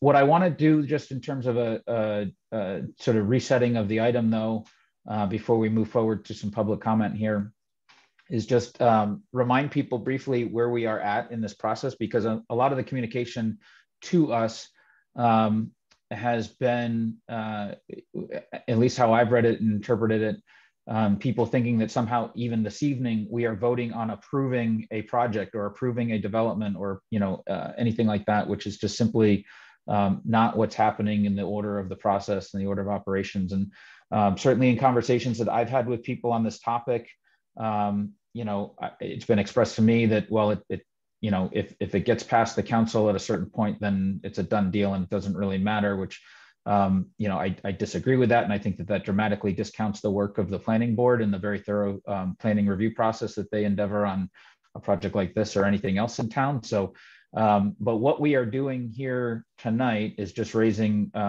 further discussion on recommendations back from the ordinance committee around potential changes to amendments that would allow for the type of development of which there is a very real example with a proposal from the Zanton Company and their Dunham Court proposal. So, but we're not approving that tonight. We're not giving that the green light. What we would be doing is just further discussing and then eventually having a full public hearing on the amendments that would allow for the type of development that's been proposed. So just to clarify that for folks, because I think there's just been a lot of concern about the speed at which this is moving and how things, may or may not be adhering to process or things like that. And what the council had done was tasked the planning board with coming back to us with a recommendation that said, if we were to revise these ordinances to accommodate this kind of development that's been proposed here, what would those revisions look like? And then the planning board did that work and came back to us. And then the ordinance committee took those recommendations that came from the planning board and had further discussion and contemplated those further. And then that's what's being brought back here to the council tonight. From here, like I said, we would plan to eventually schedule a public hearing on this item. There may be subsequent workshops that take place between now and any public hearing or after a public hearing before we would even get to the point of whether or not to approve or not the amendments that are being proposed. And even after all that has been said, there is then the very detailed and lengthy process, which I alluded to, which would be a project actually moving forward to the planning application phase and site plan review and all of the thorough studies that accompany that, whether it be traffic impact, parking needs, all of those kinds of stuff, all the things that go into the very detailed process of site plan and a project like this. So anyway, that's sort of a long-winded way of saying that there's a lot of road still ahead of us on this hypothetical, not so hypothetical, thing that we're talking about here. But tonight is an opportunity for folks to weigh in further on it. And so if anybody from the public wants to do that, I'm going to open up the opportunity to do that now. So if you could please raise your hand using the raise hand feature in Zoom. We'll call on you if you could give us your name and address and limit your comments to about 3 minutes if you could. Again, with the understanding that there's going to be continued future opportunity for discussion on this and a full public hearing as well. The time limit for public comment on a regular agenda item like this is generally 15 minutes. We'll leave it to the council to decide based on the number of people that are looking to speak, whether or not we go beyond that this evening. So the first person in the queue, and I see your mic's already open, is Sarah Lennon. So go ahead, Sarah, and if you could just give us your name, your address as well, please. Hi, I'm Sarah Lennon. I live at 54 Cranbrook Drive. I appreciate you're taking the time tonight to hear from us and from going through this very long process. I just had two super quick things to say. The first is when I was on the council and there was any contentious issue, Jamie, we used to count the number of emails that had come in, and we would also report how many were in favor and how many were opposed. And I thought that was really helpful for the public, just as a matter of transparency, because, and I think it should be the emails to both the council and the planning board, because on May 4th, which was 6 weeks ago, I received the ones that had come in and there were 74. So when you say there have been about 40, that feels confusing to me, unless you mean just from the last meeting. I think would be very helpful information to say, how many have we received since we started this project? How many were opposed and how many before? We did that for the traffic light and several other things. That's just an aside. That's not what I meant to say, but I just think that's— And real quickly, Sarah, I won't keep counting your time, so you'll get your time back going. I am referring to just literally since the last. Oh, okay. Yeah. I think overall also is important because it just shows the level of engagement. And the only other thing that I wanted to say, which the counselors already, I hope, know, because I emailed you a couple of days ago, this project keeps moving forward because what's cited as the motivation is a substantial public benefit. And I don't feel like that's really been discussed. So I hope tonight in your discussions, you will all touch on that. And I think I would love to hear, and probably others would love to hear, like, what's your definition of a substantial public benefit, and how do you feel that this project and this proposal meets that rather high standard of a justification. I mean, that's a pretty sizable thing to say, that it's substantial public benefit. That implies that this is going to benefit a large number of Cape Elizabeth citizens. And I just want to know how each of you think it will. I mean, just from your heart or your head, or how you've been thinking about this. So thank you. That's all I have to say. I look forward to listening to you on that. Thank you for your comment, Sarah. Next up, I see the hand of Kurt Kelly raised. So Kurt, yes. if you could just give us your name and address, please. Yes, Kurt Kelly, 374 Mitchell Road in Cape Elizabeth. And I'm wondering about the program is now being called the Affordable Housing Amendment. And is this Section 8 HUD? Is their definition of affordable housing? Is this something we made up? Most affordable housing is was some type of pathway to ownership. And so I'm wondering, how are we using affordable housing? Is it Section 8 HUD property?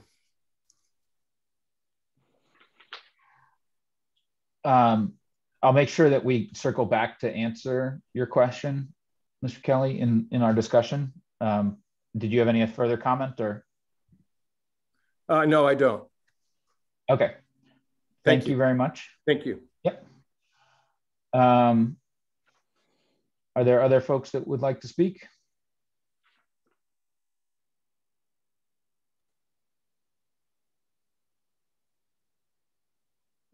I don't see any hands currently raised.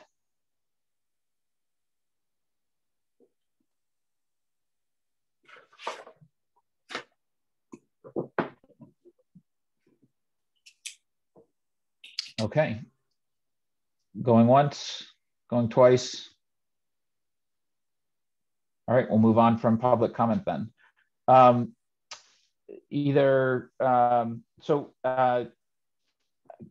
In regards to Mr. Kelly's question, I want to answer it in two different ways. Number one is that the proposed Dunham Court development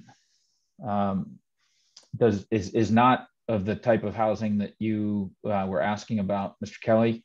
I'm going to turn to either the planner or anybody from the ordinance committee to maybe clarify or parse the language in the ordinance amendments. Again, because we've been trying to look at this through two lenses, right? There's the amendments as they would be proposed for an affordable housing project. And then obviously there is the real life example of such a project that's been brought forward for consideration, potential consideration on the other side of these amendments. So I don't know, Maureen or anybody from the ordinance committee, if you would like to speak to the relevance of the different types of affordable housing and different programs, and whether or not some of those things would or would not fit under the proposed amendments. Go ahead, Maureen. So the amendments in front of you, they're called the Town Center Affordable Housing Amendments because we need a name when these amendments are floating around the community, and when the ordinance committee and the planning board and the council are talking about them. It's just easier to give them a name. The name is just supposed to be a way to start the discussion. So we call them the Town Center Affordable Housing Amendments. The amendments are absolutely neutral as to what the funding source is for creating the affordable housing. So it's not tied to any one specific type of funding source. In theory, someone who has no subsidy at all, I guess, out of the goodness of their heart, could use these amendments to build a project. So the amendments create some unique provisions that only projects that meet high standards of creating affordable housing are eligible to take advantage of. And I can go into more detail into the text, but that's the way I would answer the question.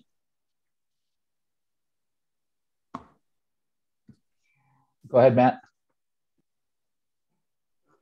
Thank you, Mr. Chairman. As well as Section 8 housing itself is a program that's run by Maine Housing, and it's determined by income eligibility. And it's not specific to a project, but it's actually it's tied to the individual based on their income, and then they can use that voucher. It's travelable, I guess, for lack of a better way to put it, where it could be with any type of private rental housing that meets certain housing quality inspection standards, and if the owner accepts that person as a tenant. So it's not specific to a project, but specific to a tenant. So I hope that helps more clearly define the Section 8 requirements, or at least the Section 8 qualification. Matt, can you open up Mr. Kelly's microphone again? Because he's got his hand raised, and I just want to make sure that that answered his question, and he didn't come close to using the 3 minutes of his time. So if there's a follow-up, I'll be happy to hear it.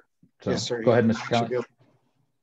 Kelly. Thank you, and thanks for that clarification. I just wonder how it became the town center, that the town center wound up in this affordable housing discussion, because we do have a town center plan. And I don't know, has that been discarded? The plan was really intended to promote pedestrian and vehicle safety, create a gathering place, encourage small business, enhance the town identity, and accomplish these goals with moderate financial impact. And it contradicts every one of those points. And it's not about the issue of affordable housing. I think there's a need for that. It's the town center. It's the town green, where it will look, the renderings show 3 high-end luxury vehicles in there, and there'll be almost 100 cars parked there. It appears the planning board, to quote them, commercial development is dead in Cape Elizabeth. And so giving away commercial space, it's not a gathering place anymore for town residents. And I think the question, which the big issue is, how does this benefit our community? And certainly, Freeport has a great program for affordable housing, which is a pathway to ownership. And I'm sure, and I think there was discussion about, before anything is done on this, there would be some type of consultation with experts on the best way to provide the best affordable housing program for Cape. But I'm just wondering how we're tying in the town center with this affordable housing. It's just kind of all got slurred together now. It was a Zanson project, now it's a Dunham. I'm very confused about this process. And thank you all. Thank you. Yes, thank you for your comments, Mr. Kelly. So maybe or if any other councilors want to weigh in on this too, by all means. Again, I'll go back to sort of table setting to hopefully provide some clarity. Over a 2-year process, a wide-ranging group of citizens were part of the Comprehensive Plan Committee that produced in 2019 the latest update to our comprehensive plan. And within that comprehensive plan, there was a large focus on housing generally, and in some cases, both affordability of housing and how that's becoming more of a challenging issue for a number of different demographics, both currently within the community or for people looking to enter the community, as well as a lack of variability of housing type. And that both of those were points of concern for the town going forward, and things that would likely need to be addressed through the revision of existing ordinances or the adoption of new ordinances that would allow for potentially different housing types to be created, or different funding mechanisms to promote certain types of housing, or the ability to create housing on smaller lot sizes, a whole variety of different potential solutions not any one that would be considered sort of the singular or sort of silver bullet to address what's obviously a complex and extremely layered challenge facing not just Cape Elizabeth, but the region as a whole. So Mr. Kelly alluded to the town center plan, which I don't remember off the top of my head the exact date that was implemented, and there have been some tweaks to that. Maybe either Maureen or any of the other counselors or Matt can remind me of the date of that. But it's going 2014 was the most recent update, and the original work on that goes back even further than that. And so as we've discussed it at some previous meetings, there is some inherent tension and admitted contradiction between some things that were previously laid out in town center plan and some of the things that surfaced in the update to the comprehensive plan. And, those things certainly have yet to be reconciled, in a specific way. So fast forward to the completion of the town center plan, and that was, like I said, I'm sorry, the comprehensive plan. And like I said, that was, work that was 2019 and presented to the council in early 2020, I think, when it was finalized, and we put our action planning to, what were the priority steps and things like that. So coming out of the comprehensive plan, there's a whole series of recommendations. They number more than, I think, almost 100 in number. And the council broke down, what are the things that we're going to assign work to and assign action plans. And the usual process with a comprehensive plan is that you're taking those action items, and in the cases where they involve revisions to ordinances or changes or introduction of new ordinances, you would undertake that work at the ordinance committee level with assistance of the planner and the planning board and any other necessary resources. And in between gathering up all those action items, we got relatively sidetracked with a few other substantial items last year, most notably being all the work that was being done in response to the pandemic and some of the budget issues associated with that in the springtime. And then significantly, the town council spent a great deal of time working on items like the short-term rental ordinance revisions and things like that. So what we didn't have was that work that I just described that would normally take place on some of those priority recommendations and priority items. In the intervening time, the Xanten Company has come forward with a proposal that said, hey, in your comprehensive plan, you've identified that you have a need and a focus on increasing the availability of affordable housing, making more variability of housing type available to folks. And we have this proposal that we'd like to put forward. In order to make it work, what the development company says, we need these changes to your existing ordinances to make this a viable project. So that's how we've gotten to the point of considering recommendations to revise ordinances that have been done at the request of a developer who has a project that they'd like to put forward, but is, from my perspective, while, somewhat out of sequence, not out of sync with things that were brought forward as part of our comprehensive planning process that went over 2 years. So that's the sort of how we are where we are with this today. And I welcome any other comments from counselors that either add to that or provide a different perspective or anything like that. But go ahead, Penny, your hand's raised.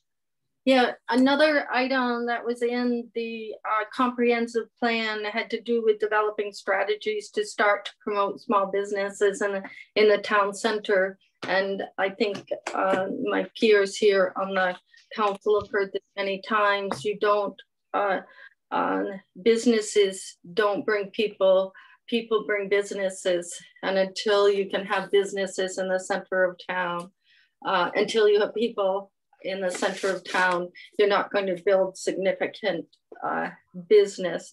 The other thing is aging in place in our community. That was another priority from a comprehensive planning perspective, allowing or identifying ways for people to be able to age in place. The other was has been a lot of there had been a lot of discussion around public transportation. Again, in order for public transportation to be viable in Cape Elizabeth, there needs to be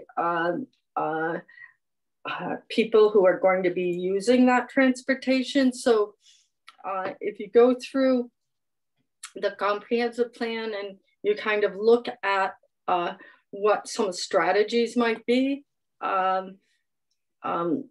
Basically, when you look at developing some sort of housing in the town center, it can help build toward achieving some of those strategies. Am I saying it's the perfect solution? No. And I think this has brought a lot of conversation to the table, but I will end that there and let other people speak because I have a bunch of other stuff I'd like to say at some point.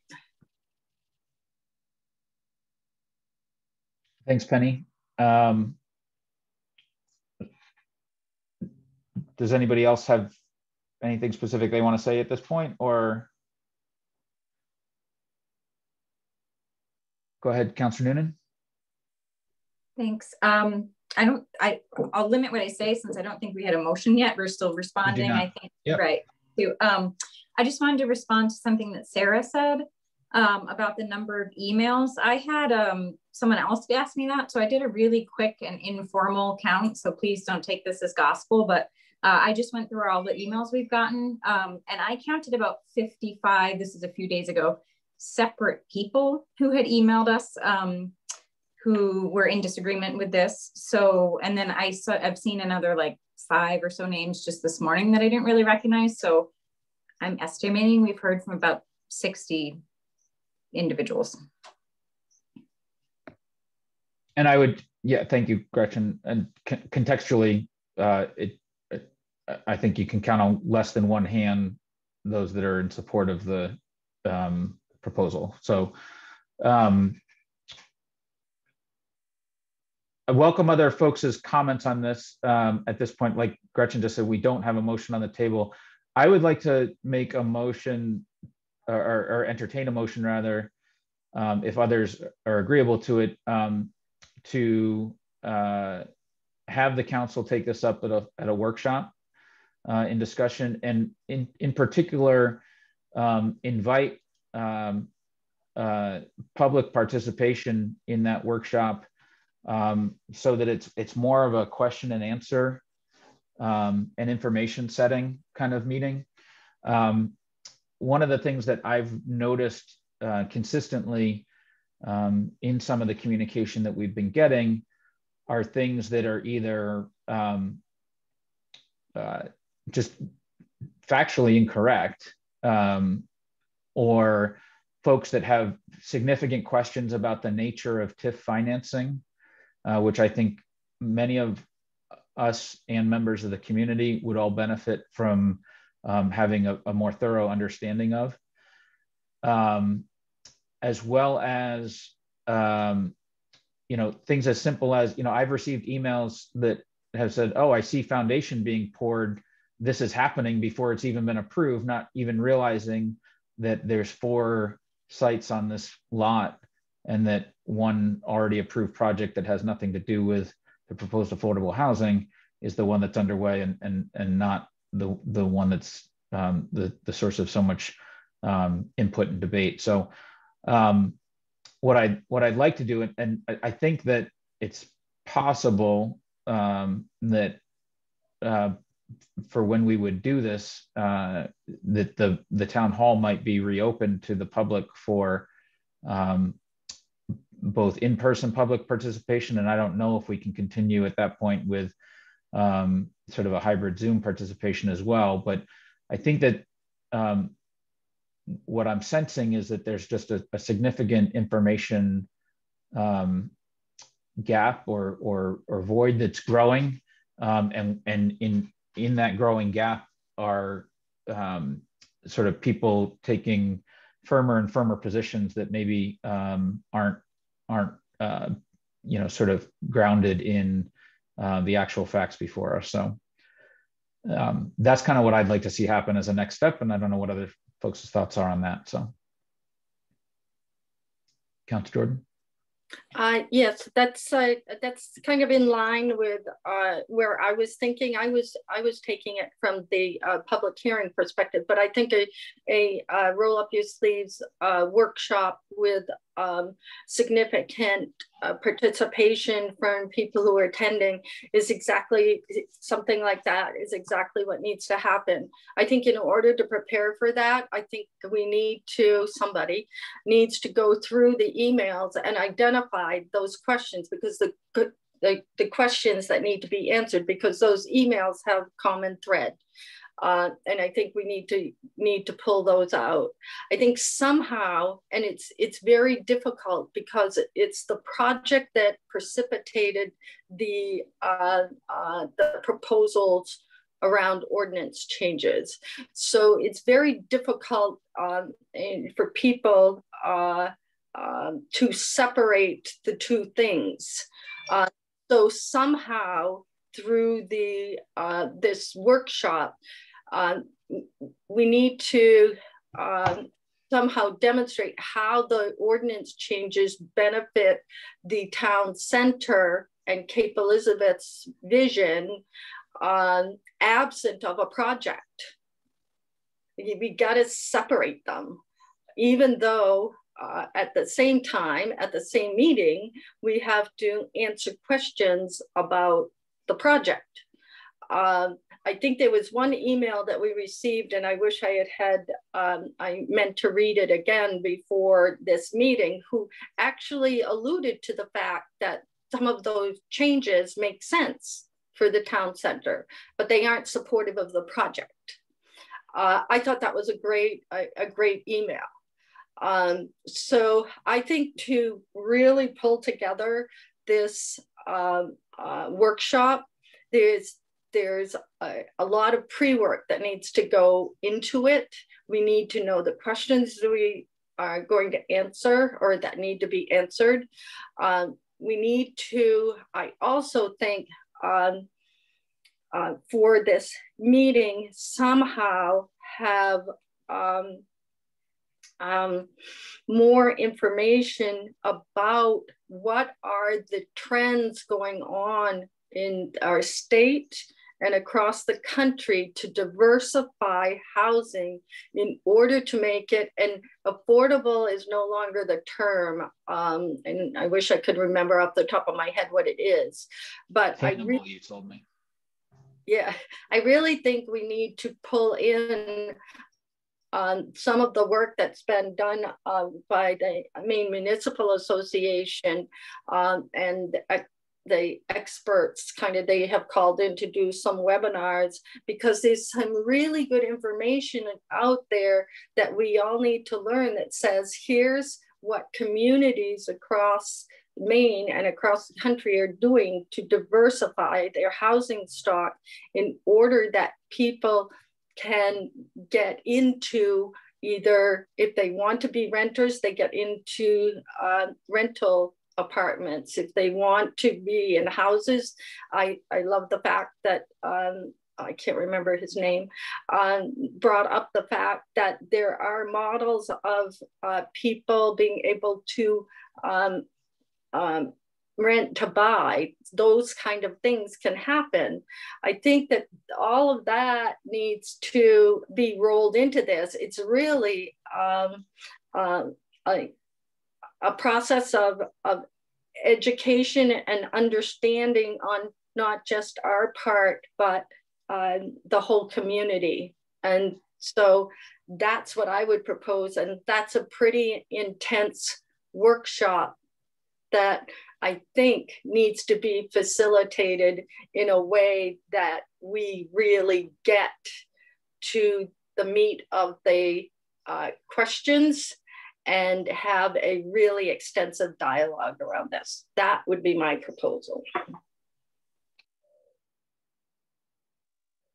Councilor Boucher?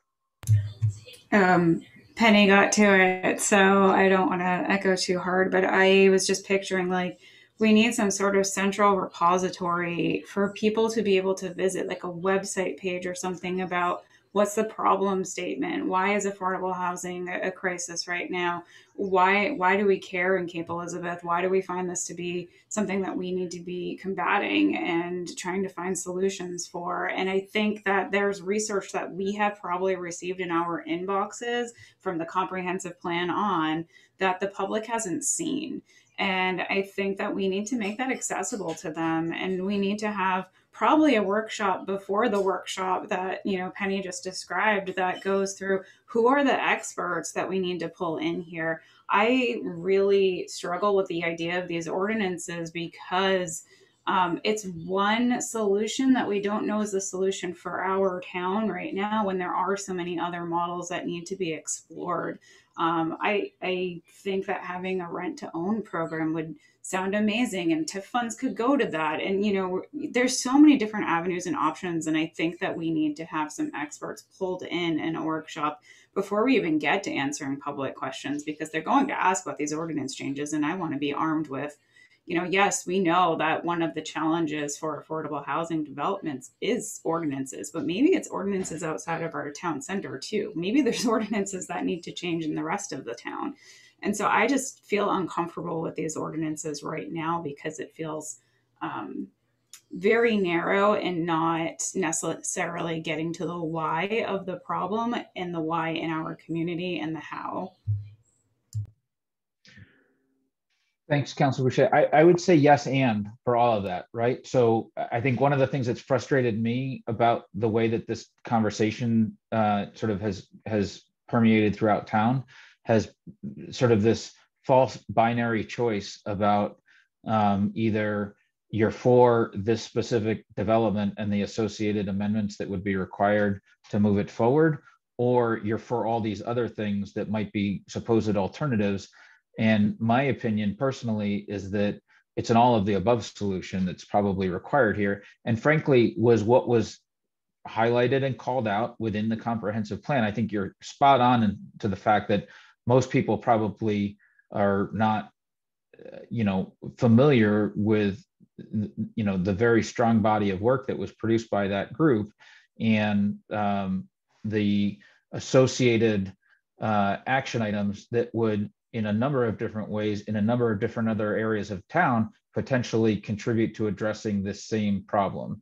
And the problem statement that you just referred to, I think is pretty much captured within that document as well. So if it's just a matter of communicating that more clearly and making that information more accessible, then that's on us and staff to figure out how to do that.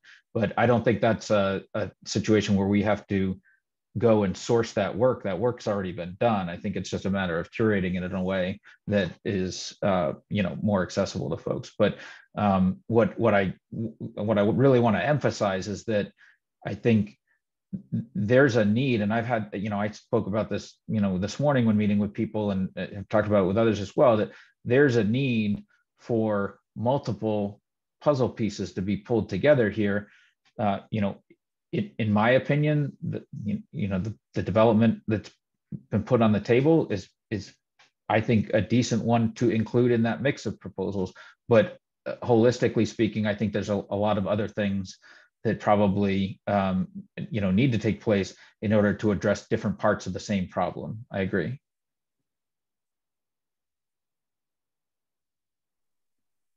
Go ahead, Councilor Devereaux. I agree with Councilor Boucher. I think that we really need some experts to weigh in on these amendments. I think that Penny was talking about that it's difficult for people to separate the ordinance changes from the project.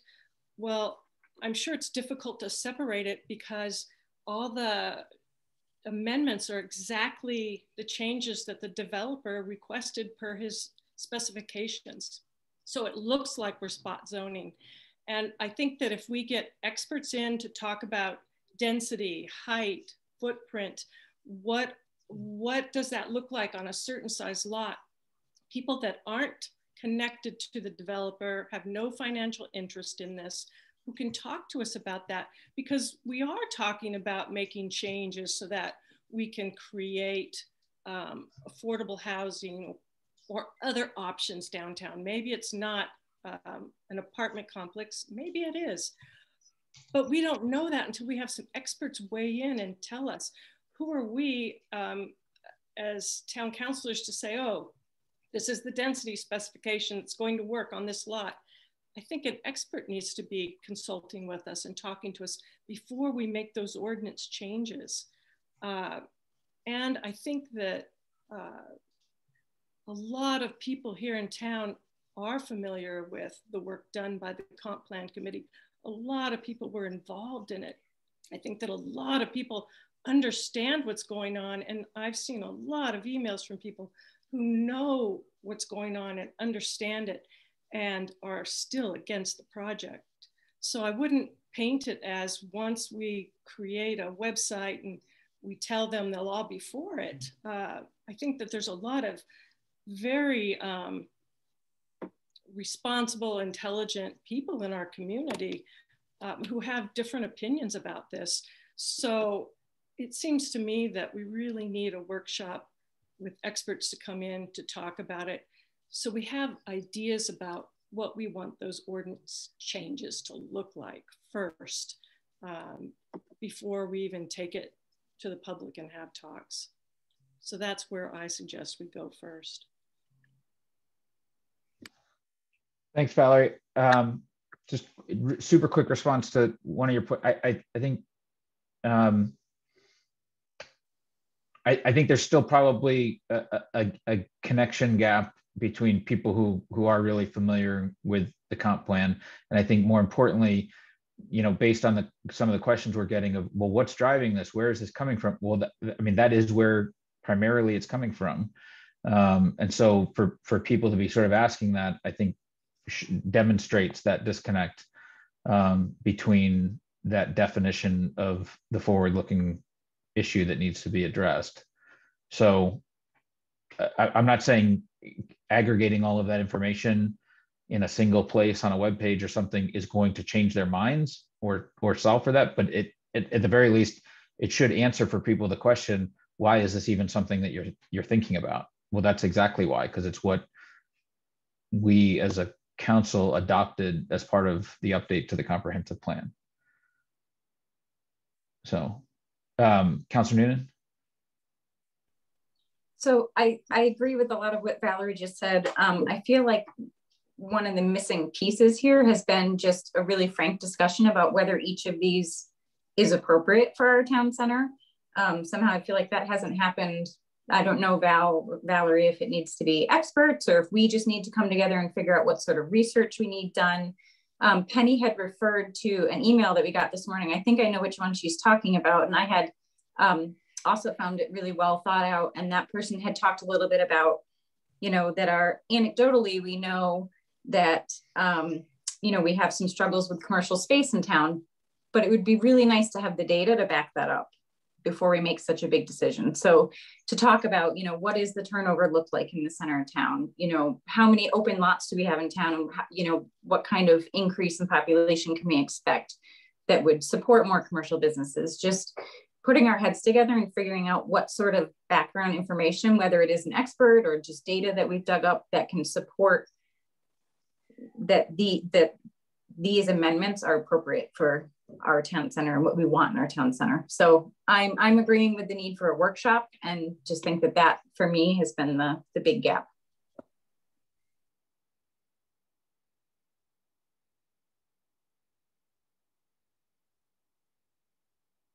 Other comments or a motion?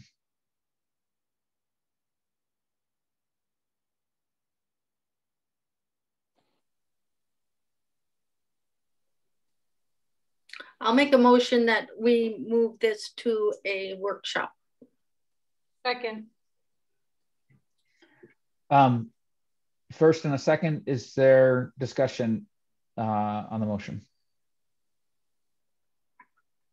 I'd like to have this be a standalone workshop and not combined with the other item that we just referred to our July workshop. And I'd like to do this sooner rather than later. I just want to make sure the council is on board with signing up for more work sooner rather than later. So seeing head nods and everything. So we'll do all our scheduling shortly here, but I think we're looking at multiple meetings potentially in somewhat quick succession to one another for each of those different topics. So other discussion on going to a workshop, Valerie? I would just like to point out that a lot of people take vacations in July, especially around 4th of July, when we're talking about possibly doing a workshop. I'd like to do a workshop on this when we're going to have a lot of people that can attend rather than people that are on vacation. So I'd like to do it conceivably next week. So that's what I was thinking of, but we can get, like I said, we can get to specific scheduling in a minute, but. I agree, next week sounds good, while it's fresh in our minds.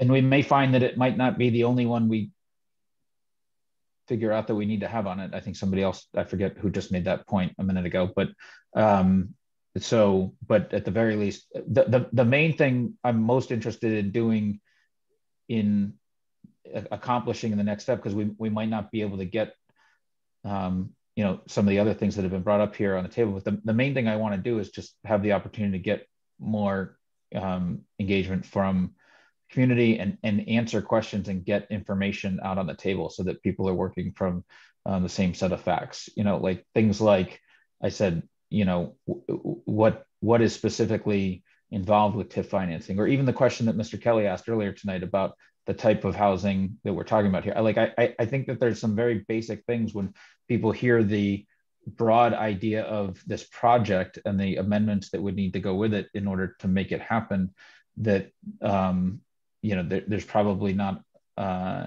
as necessary understanding, you know, common understanding of some of the things that are actually being proposed and considered. So if there's subsequent meeting that happens because we want to bring in a Jeff Levine who had presented to the planning board previously with information that I think was great, and probably because that was so early in this process, something that, you know, a lot of people have missed. I've referenced that in conversations with people, and they had no idea that that was even out there or had happened or anything like that. So, you know, maybe it's a matter of bringing him back. Maybe it's other resources from GP-COG. MMA is something that was talked about. Like, these are all things that may have to happen. Maybe not as something we schedule for next week, but, you know, as a follow-up or follow-on to that. But at a bare minimum, my hope and expectation is that we'd be able to engage in a more frank discussion and answer questions in a way that hopefully clarifies things for folks. And like I said, you know, may not change minds of the public or frankly, you know, any of the rest of the six of you, but at least gets a common set of facts out on the table. So what date might work for next week? Let's tackle this one first, and then we'll get to the get back to the library thing in a minute. But oh.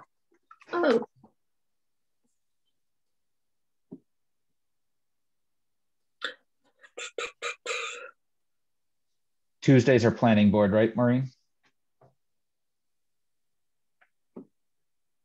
You're on mute, Maureen. Yeah, the 22nd is the fourth Tuesday, so it's not planning board. That's available. And the 21st is also, Mr. Chairman, a week from tonight.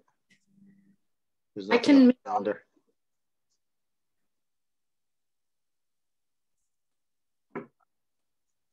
Does anybody have a conflict for the 22nd, Tuesday, the 22nd? Oh. Is Monday better, Jeremy? No, well, not really. Thursday would be best for me next week. I'm chasing tides, but I could probably make Monday or Tuesday work if need be.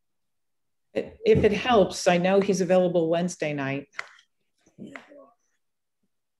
I have a conflict Wednesday night. I have CPR training at the fire department.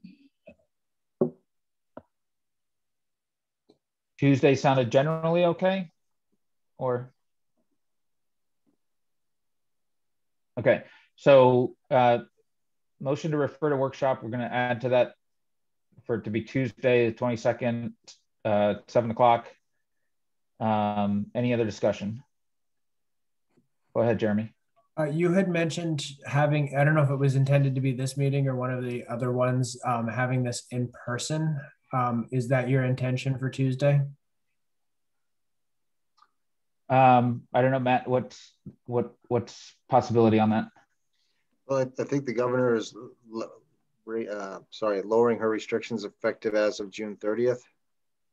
So I think you're looking at probably through the month of June, at least Zoom meetings. In-person effect impacts my availability next week. I won't be back from MDI until 8 p.m. at the earliest.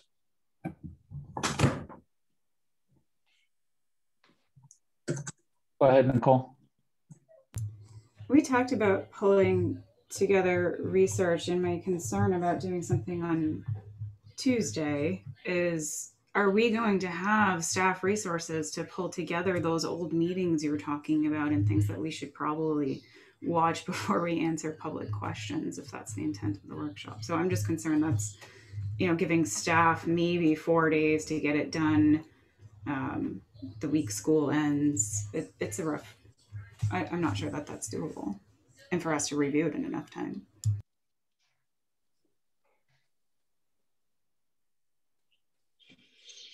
Go ahead, Valerie. I have to agree, and I'd really like to do it in person, where we have an in-person meeting so that people can really feel like they're heard and seen.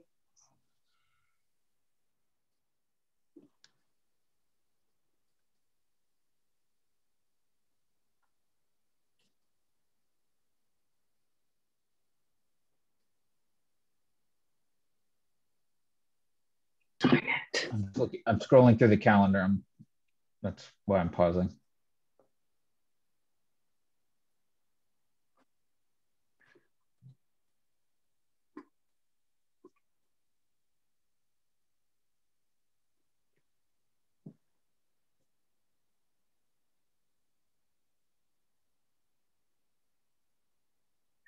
If it would be helpful, Mr. Chairman, some of the information that we do have that the council has seen in the past, such as Jeff Levine's report, and there's another report that was also performed by Frank O'Hara for GPCOG that discusses housing. And I know I think we could most likely pull together the information relating to the comprehensive plan and the recommendations from there, as Maureen's intimately knowledgeable of the comp plan. If we wanted to pull forward that information there, as far as looking at some of the elements that are the common elements for questions from all the emails that have been submitted, I think we could probably pull a lot of those common elements together in time for your review to get that and try to codify that, or at least get them identified into groupings in advance for that.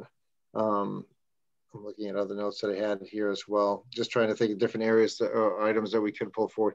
The TIF question, I could be prepared to speak on that as far as how the math looks on that as well, and some projections that would be able to be applied, and the process that we would have to undertake, or the council would have to undertake, sorry, to do that. So we can pull that information forward as well. And if there are other areas that you'd like us to focus on, we could pull a lot of that together. I think Councilor Boucher has a great point, because it is the last, tomorrow's the last day of school, and there is the launch of summer for many. That may be a challenge for others. Then you start walking into the following week, the 4th of July week, and it's kind of a straddler, because the following week as well is is part of the 4th of July week because the 5th is a holiday. Just trying to help work through, but let you know the elements that we can probably pull together in fairly short order if that would be helpful to the council. What was everybody's availability for Thursday? Was Thursday an option or not? I can't do Thursday.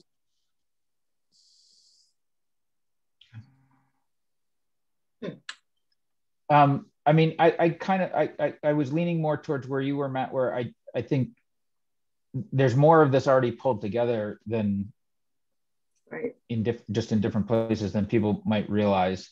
And certainly just even from all of our own readings of the emails, I think we've seen, 4 or 5 main points get hit on in a lot of them. And so, in a workshop setting, if we were to just be simply sort of addressing, here are some of the most frequent questions or concerns that people have put forward on this. And if there is a response in any direction on it, then, that's the opportunity to sort of answer it in that kind of form, I guess. But, I say that I'm not the one that has to do the work in order to get it pulled together. So, I guess it's really you, Matt, and Maureen that have to make the determination on whether or not you think that that's something that's doable or not. But I was paying attention to Maureen's head movements and found that I was not completely sawing through the branch that I was going out onto. Most of them were positive, so I think she could pull a lot of that together as well. Go ahead, Valerie. What can we be creative where we have this meeting? Can we do it at the school in the auditorium? It's a big space. They'll be there won't be any classes. It would, I think, be something that would work if it's not in town. What do you think, Matt? One thought that comes to mind is this might be a good start, and then you, as the council has identified, it sounds like you'd like to have an additional workshop after this as well. This could be a good kind of a precursor to the next one as well. So you could have the first one, and generally, we've done really well on the numbers with people coming to Zoom meetings as far as access, with people being able to do that. If you had a hot night, you might not get as many who people may tend to stay home.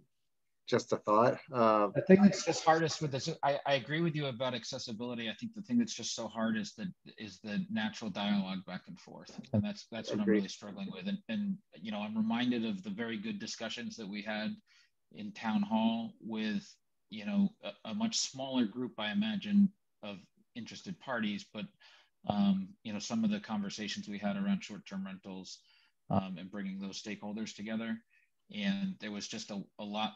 It was a lot easier to facilitate the back and forth than I think is doable through this setting. So that's my only concern. So I guess I'm kind of not clear on what the limitation is on the gatherings, because if it's something that, if it was indoors at an alternative venue or something like that, and people had to be masked or something like that, I mean, I don't think that would dissuade folks from participating. But I'm not real clear on, I know the state of emergency ends June 30th, but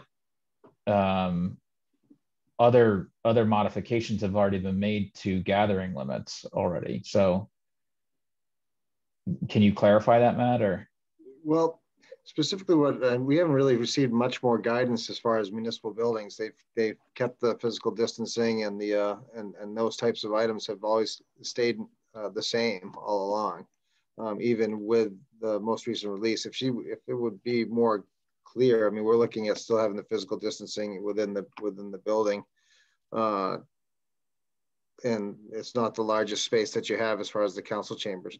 If you did want to go, and we could look into using something like the auditorium, or the gymnasium, that could, we'd have to reach out to the school to get something along those lines. I don't know if you get the same results there as well. just as a thought. That's all. That's been kind of our biggest challenge all along. I agree with Jamie. The dialogue needs to be face to face. Sorry, I spilled the coffee on my computer. Anyway, and I don't see why we can't use a gymnasium or the auditorium. And I understand that Jeremy's going to need to kind of zoom in anyway, but we can set him at the table. So I think it's just something we've got to focus on getting done. If we can make it happen next week, there's also the materials from the MMA middle class housing thing that is just so fabulous. And we can't get in because we don't have credentials to get into it. But if you could get those credentials to us, I think that's a really worthwhile video for everybody to watch before we have our meeting. But anyway, I say face-to-face meeting. I'd like to shoot for next week. I think we've got most of the materials. Relative to TIF, I think it's more than seeing numbers. Somebody has to give us tips for dummy. TIFs 101. TIF something. I can read numbers and see how they're going to play out, but explain to me, and I've heard it explained several times, but put it in writing, take me through it as if I were a sixth grader, and then everybody should understand TIFs, and then we can respond to people's concerns. So anyway, I say face-to-face. Matt, I'm also just looking at the governor's website, and I'm confused how to reconcile the directive. Seems pretty clear as of May 25th that all capacity limits for indoor gatherings and outdoor gatherings are lifted. So I'm not sure why that would still be a barrier for us, but I know the state of emergency doesn't expire till the end of the month, right. And I understood that was for sort of basically transition purposes, but you know, if you want to go next week on the 22nd in the council chambers, Mr. Chairman, we can make it happen. We'll open the windows and we'll do whatever you want to do. Well, I think there might even be some merit to a larger venue if we think there's going to be a large audience, but. Yeah. And the other thought is possibly the library at the high school has larger capacity as well. But I'd have to, I don't want to. No, that lighting is terrible. Oh, okay.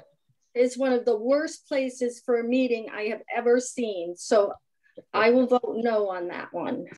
That's fine with me, Councilor Jordan. I'm fine with that too. The high school cafeteria area, where they eat, yeah, that's a big area too, when it already has tables. So that's a possibility. It's easy to get in and out from the side doors. What the problem there is that they're going to have summer camp set up by then, so, and they use that space. I can talk with Superintendent Wolfram in the morning as far as what would be available for that, and I might have to, there's facilities I know that we can get a hold of, and then there's others that if we're talking school facilities, I need to speak with them to see where they're at. I don't want to write a check on that I can't cover. But that's pretty reconcilable in the morning.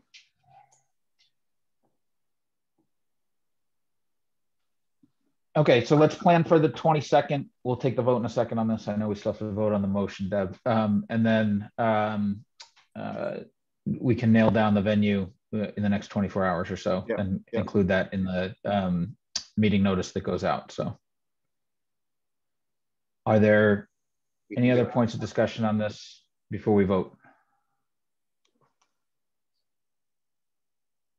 Okay. Deb, go ahead. Councilor Boucher? Yes. Councilor Devereaux? Yes. Councilor Gabrielson? Yes. Councilor Caitlin Jordan? Councilor Penelope Jordan? Yes. Councilor Noonan? Yes. Chairman Garvin? Yes. Motion carries. Okay, thank you very much. Next up is item number 98-2021, which is 18 on our agenda. Consideration of the collective bargaining agreement that has been reached between the town and the Cape Elizabeth Police Benevolent Association. Is there anybody from the public that would like to speak about this item?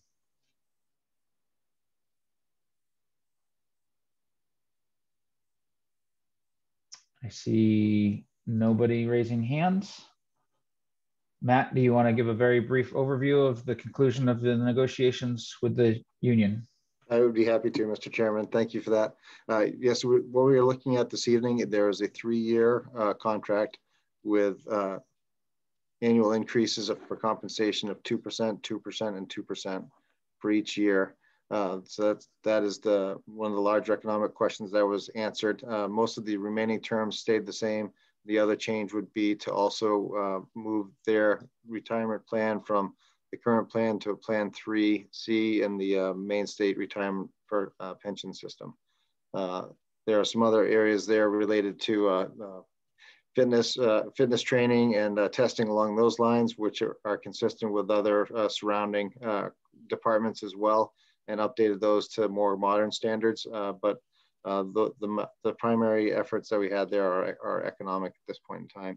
And there's also additional language in order to change the retirement plan that I received from Maine PERS today that we had provided to the council. So if the council is so inclined to approve this, if we could have a motion on that as well, that would be greatly appreciated. Great. Would any councilor like to make a motion?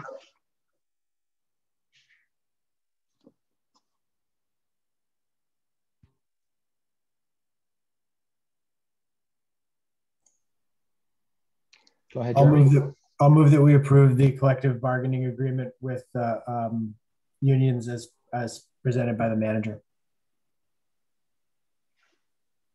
Is there a second? Second. Second by Councilor Noonan. Any discussion?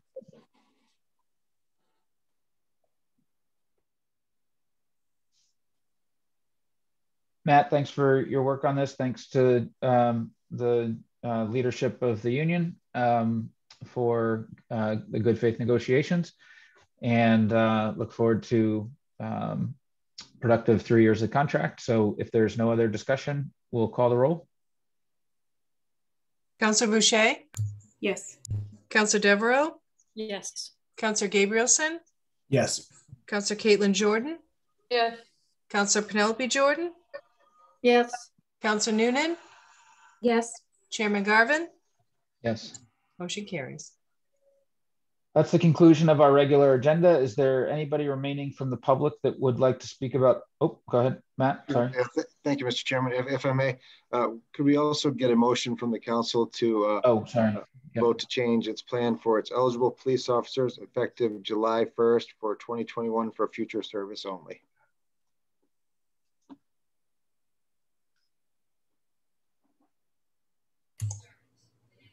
I'll motion to approve the town manager just said. Thank you, Councilor Boucher. I was looking for that email.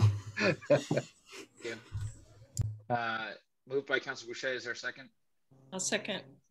Seconded by Councilor Devereaux. Any discussion? Seeing none, we can vote on that. Deb, sorry. Councillor Boucher? Yes. Councillor Devereaux? Yes. Councillor Gabrielson? Yes. Councillor Caitlin Jordan? Yes. Councillor Penelope Jordan? Yes. Councillor Noonan? Yes. Chairman Garvin? Yes. Motion carries. Mr. Chairman, if I had one other item. Pushing it, Matt. I know, sorry. The one last thing I had, the Public Works CBA, I will also have that. Hopefully I can have that for action. If the council will be meeting next week, I'll have that teed up for you to take action on possibly at the end of that work session. As a special meeting? Yes, if that would work. Okay. We're just on the question of getting through the red lines, but everything's come to agreement.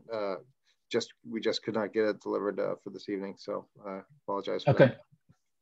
That's understandable. Anything else, Matt? I'm out. I'm out. All right. I got to find some space for next week. Is there anybody remaining from the public that would like to speak about something that was not on tonight's agenda? But now's your chance to do so. I see no hands. Is there a motion to adjourn? Moved by Councillor Boucher, second by Councillor Caitlin Jordan. Any discussion? I just want to make sure that we scheduled the library workshop. Oh, I don't remember talking about that before we adjourn. Thank you.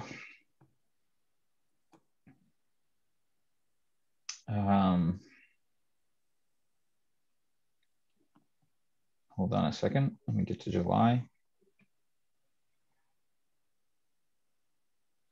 Are folks around the latter part of the July 4th week? Definitely on Monday, Tuesday, Wednesday. Not sure about Thursday yet. I can't do Thursdays. How's Wednesday the 7th? Good. Thumbs up, thumbs up. If I can do it if I need to, but if Tuesday is also open, I'd prefer it. I'll have to miss something on Wednesday.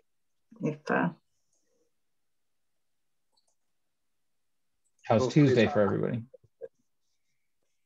Say again. Tuesday's good? Yeah, both days are open too for the calendar. Let's tentatively plan for Tuesday the 6th. And Matt, can you just check with Rachel since she'll probably want to participate? Sure. And if not, we can schedule. We can reschedule. We can have maybe Wednesday as the backup date. Okay. Yep, we will do that, sir. Yep, not a problem. Okay. So thank you, Nicole, for remembering that. So any other discussion on adjourning? I motion to adjourn. So I think we already had a first and a second on actually adjourning. So if there's no other discussion, we'll vote. Deb? Councilor Boucher? Yes. Councilor Devereaux? Yes. Councilor Gabrielson? Yes. Councilor Caitlin Jordan? Yes. Councilor Penelope Jordan? Yes. Councilor Noonan? Yes. Chairman Garvin? Yes. Motion carries. Thank you so much. Have a good night, everybody. Thanks. Thank you. Night.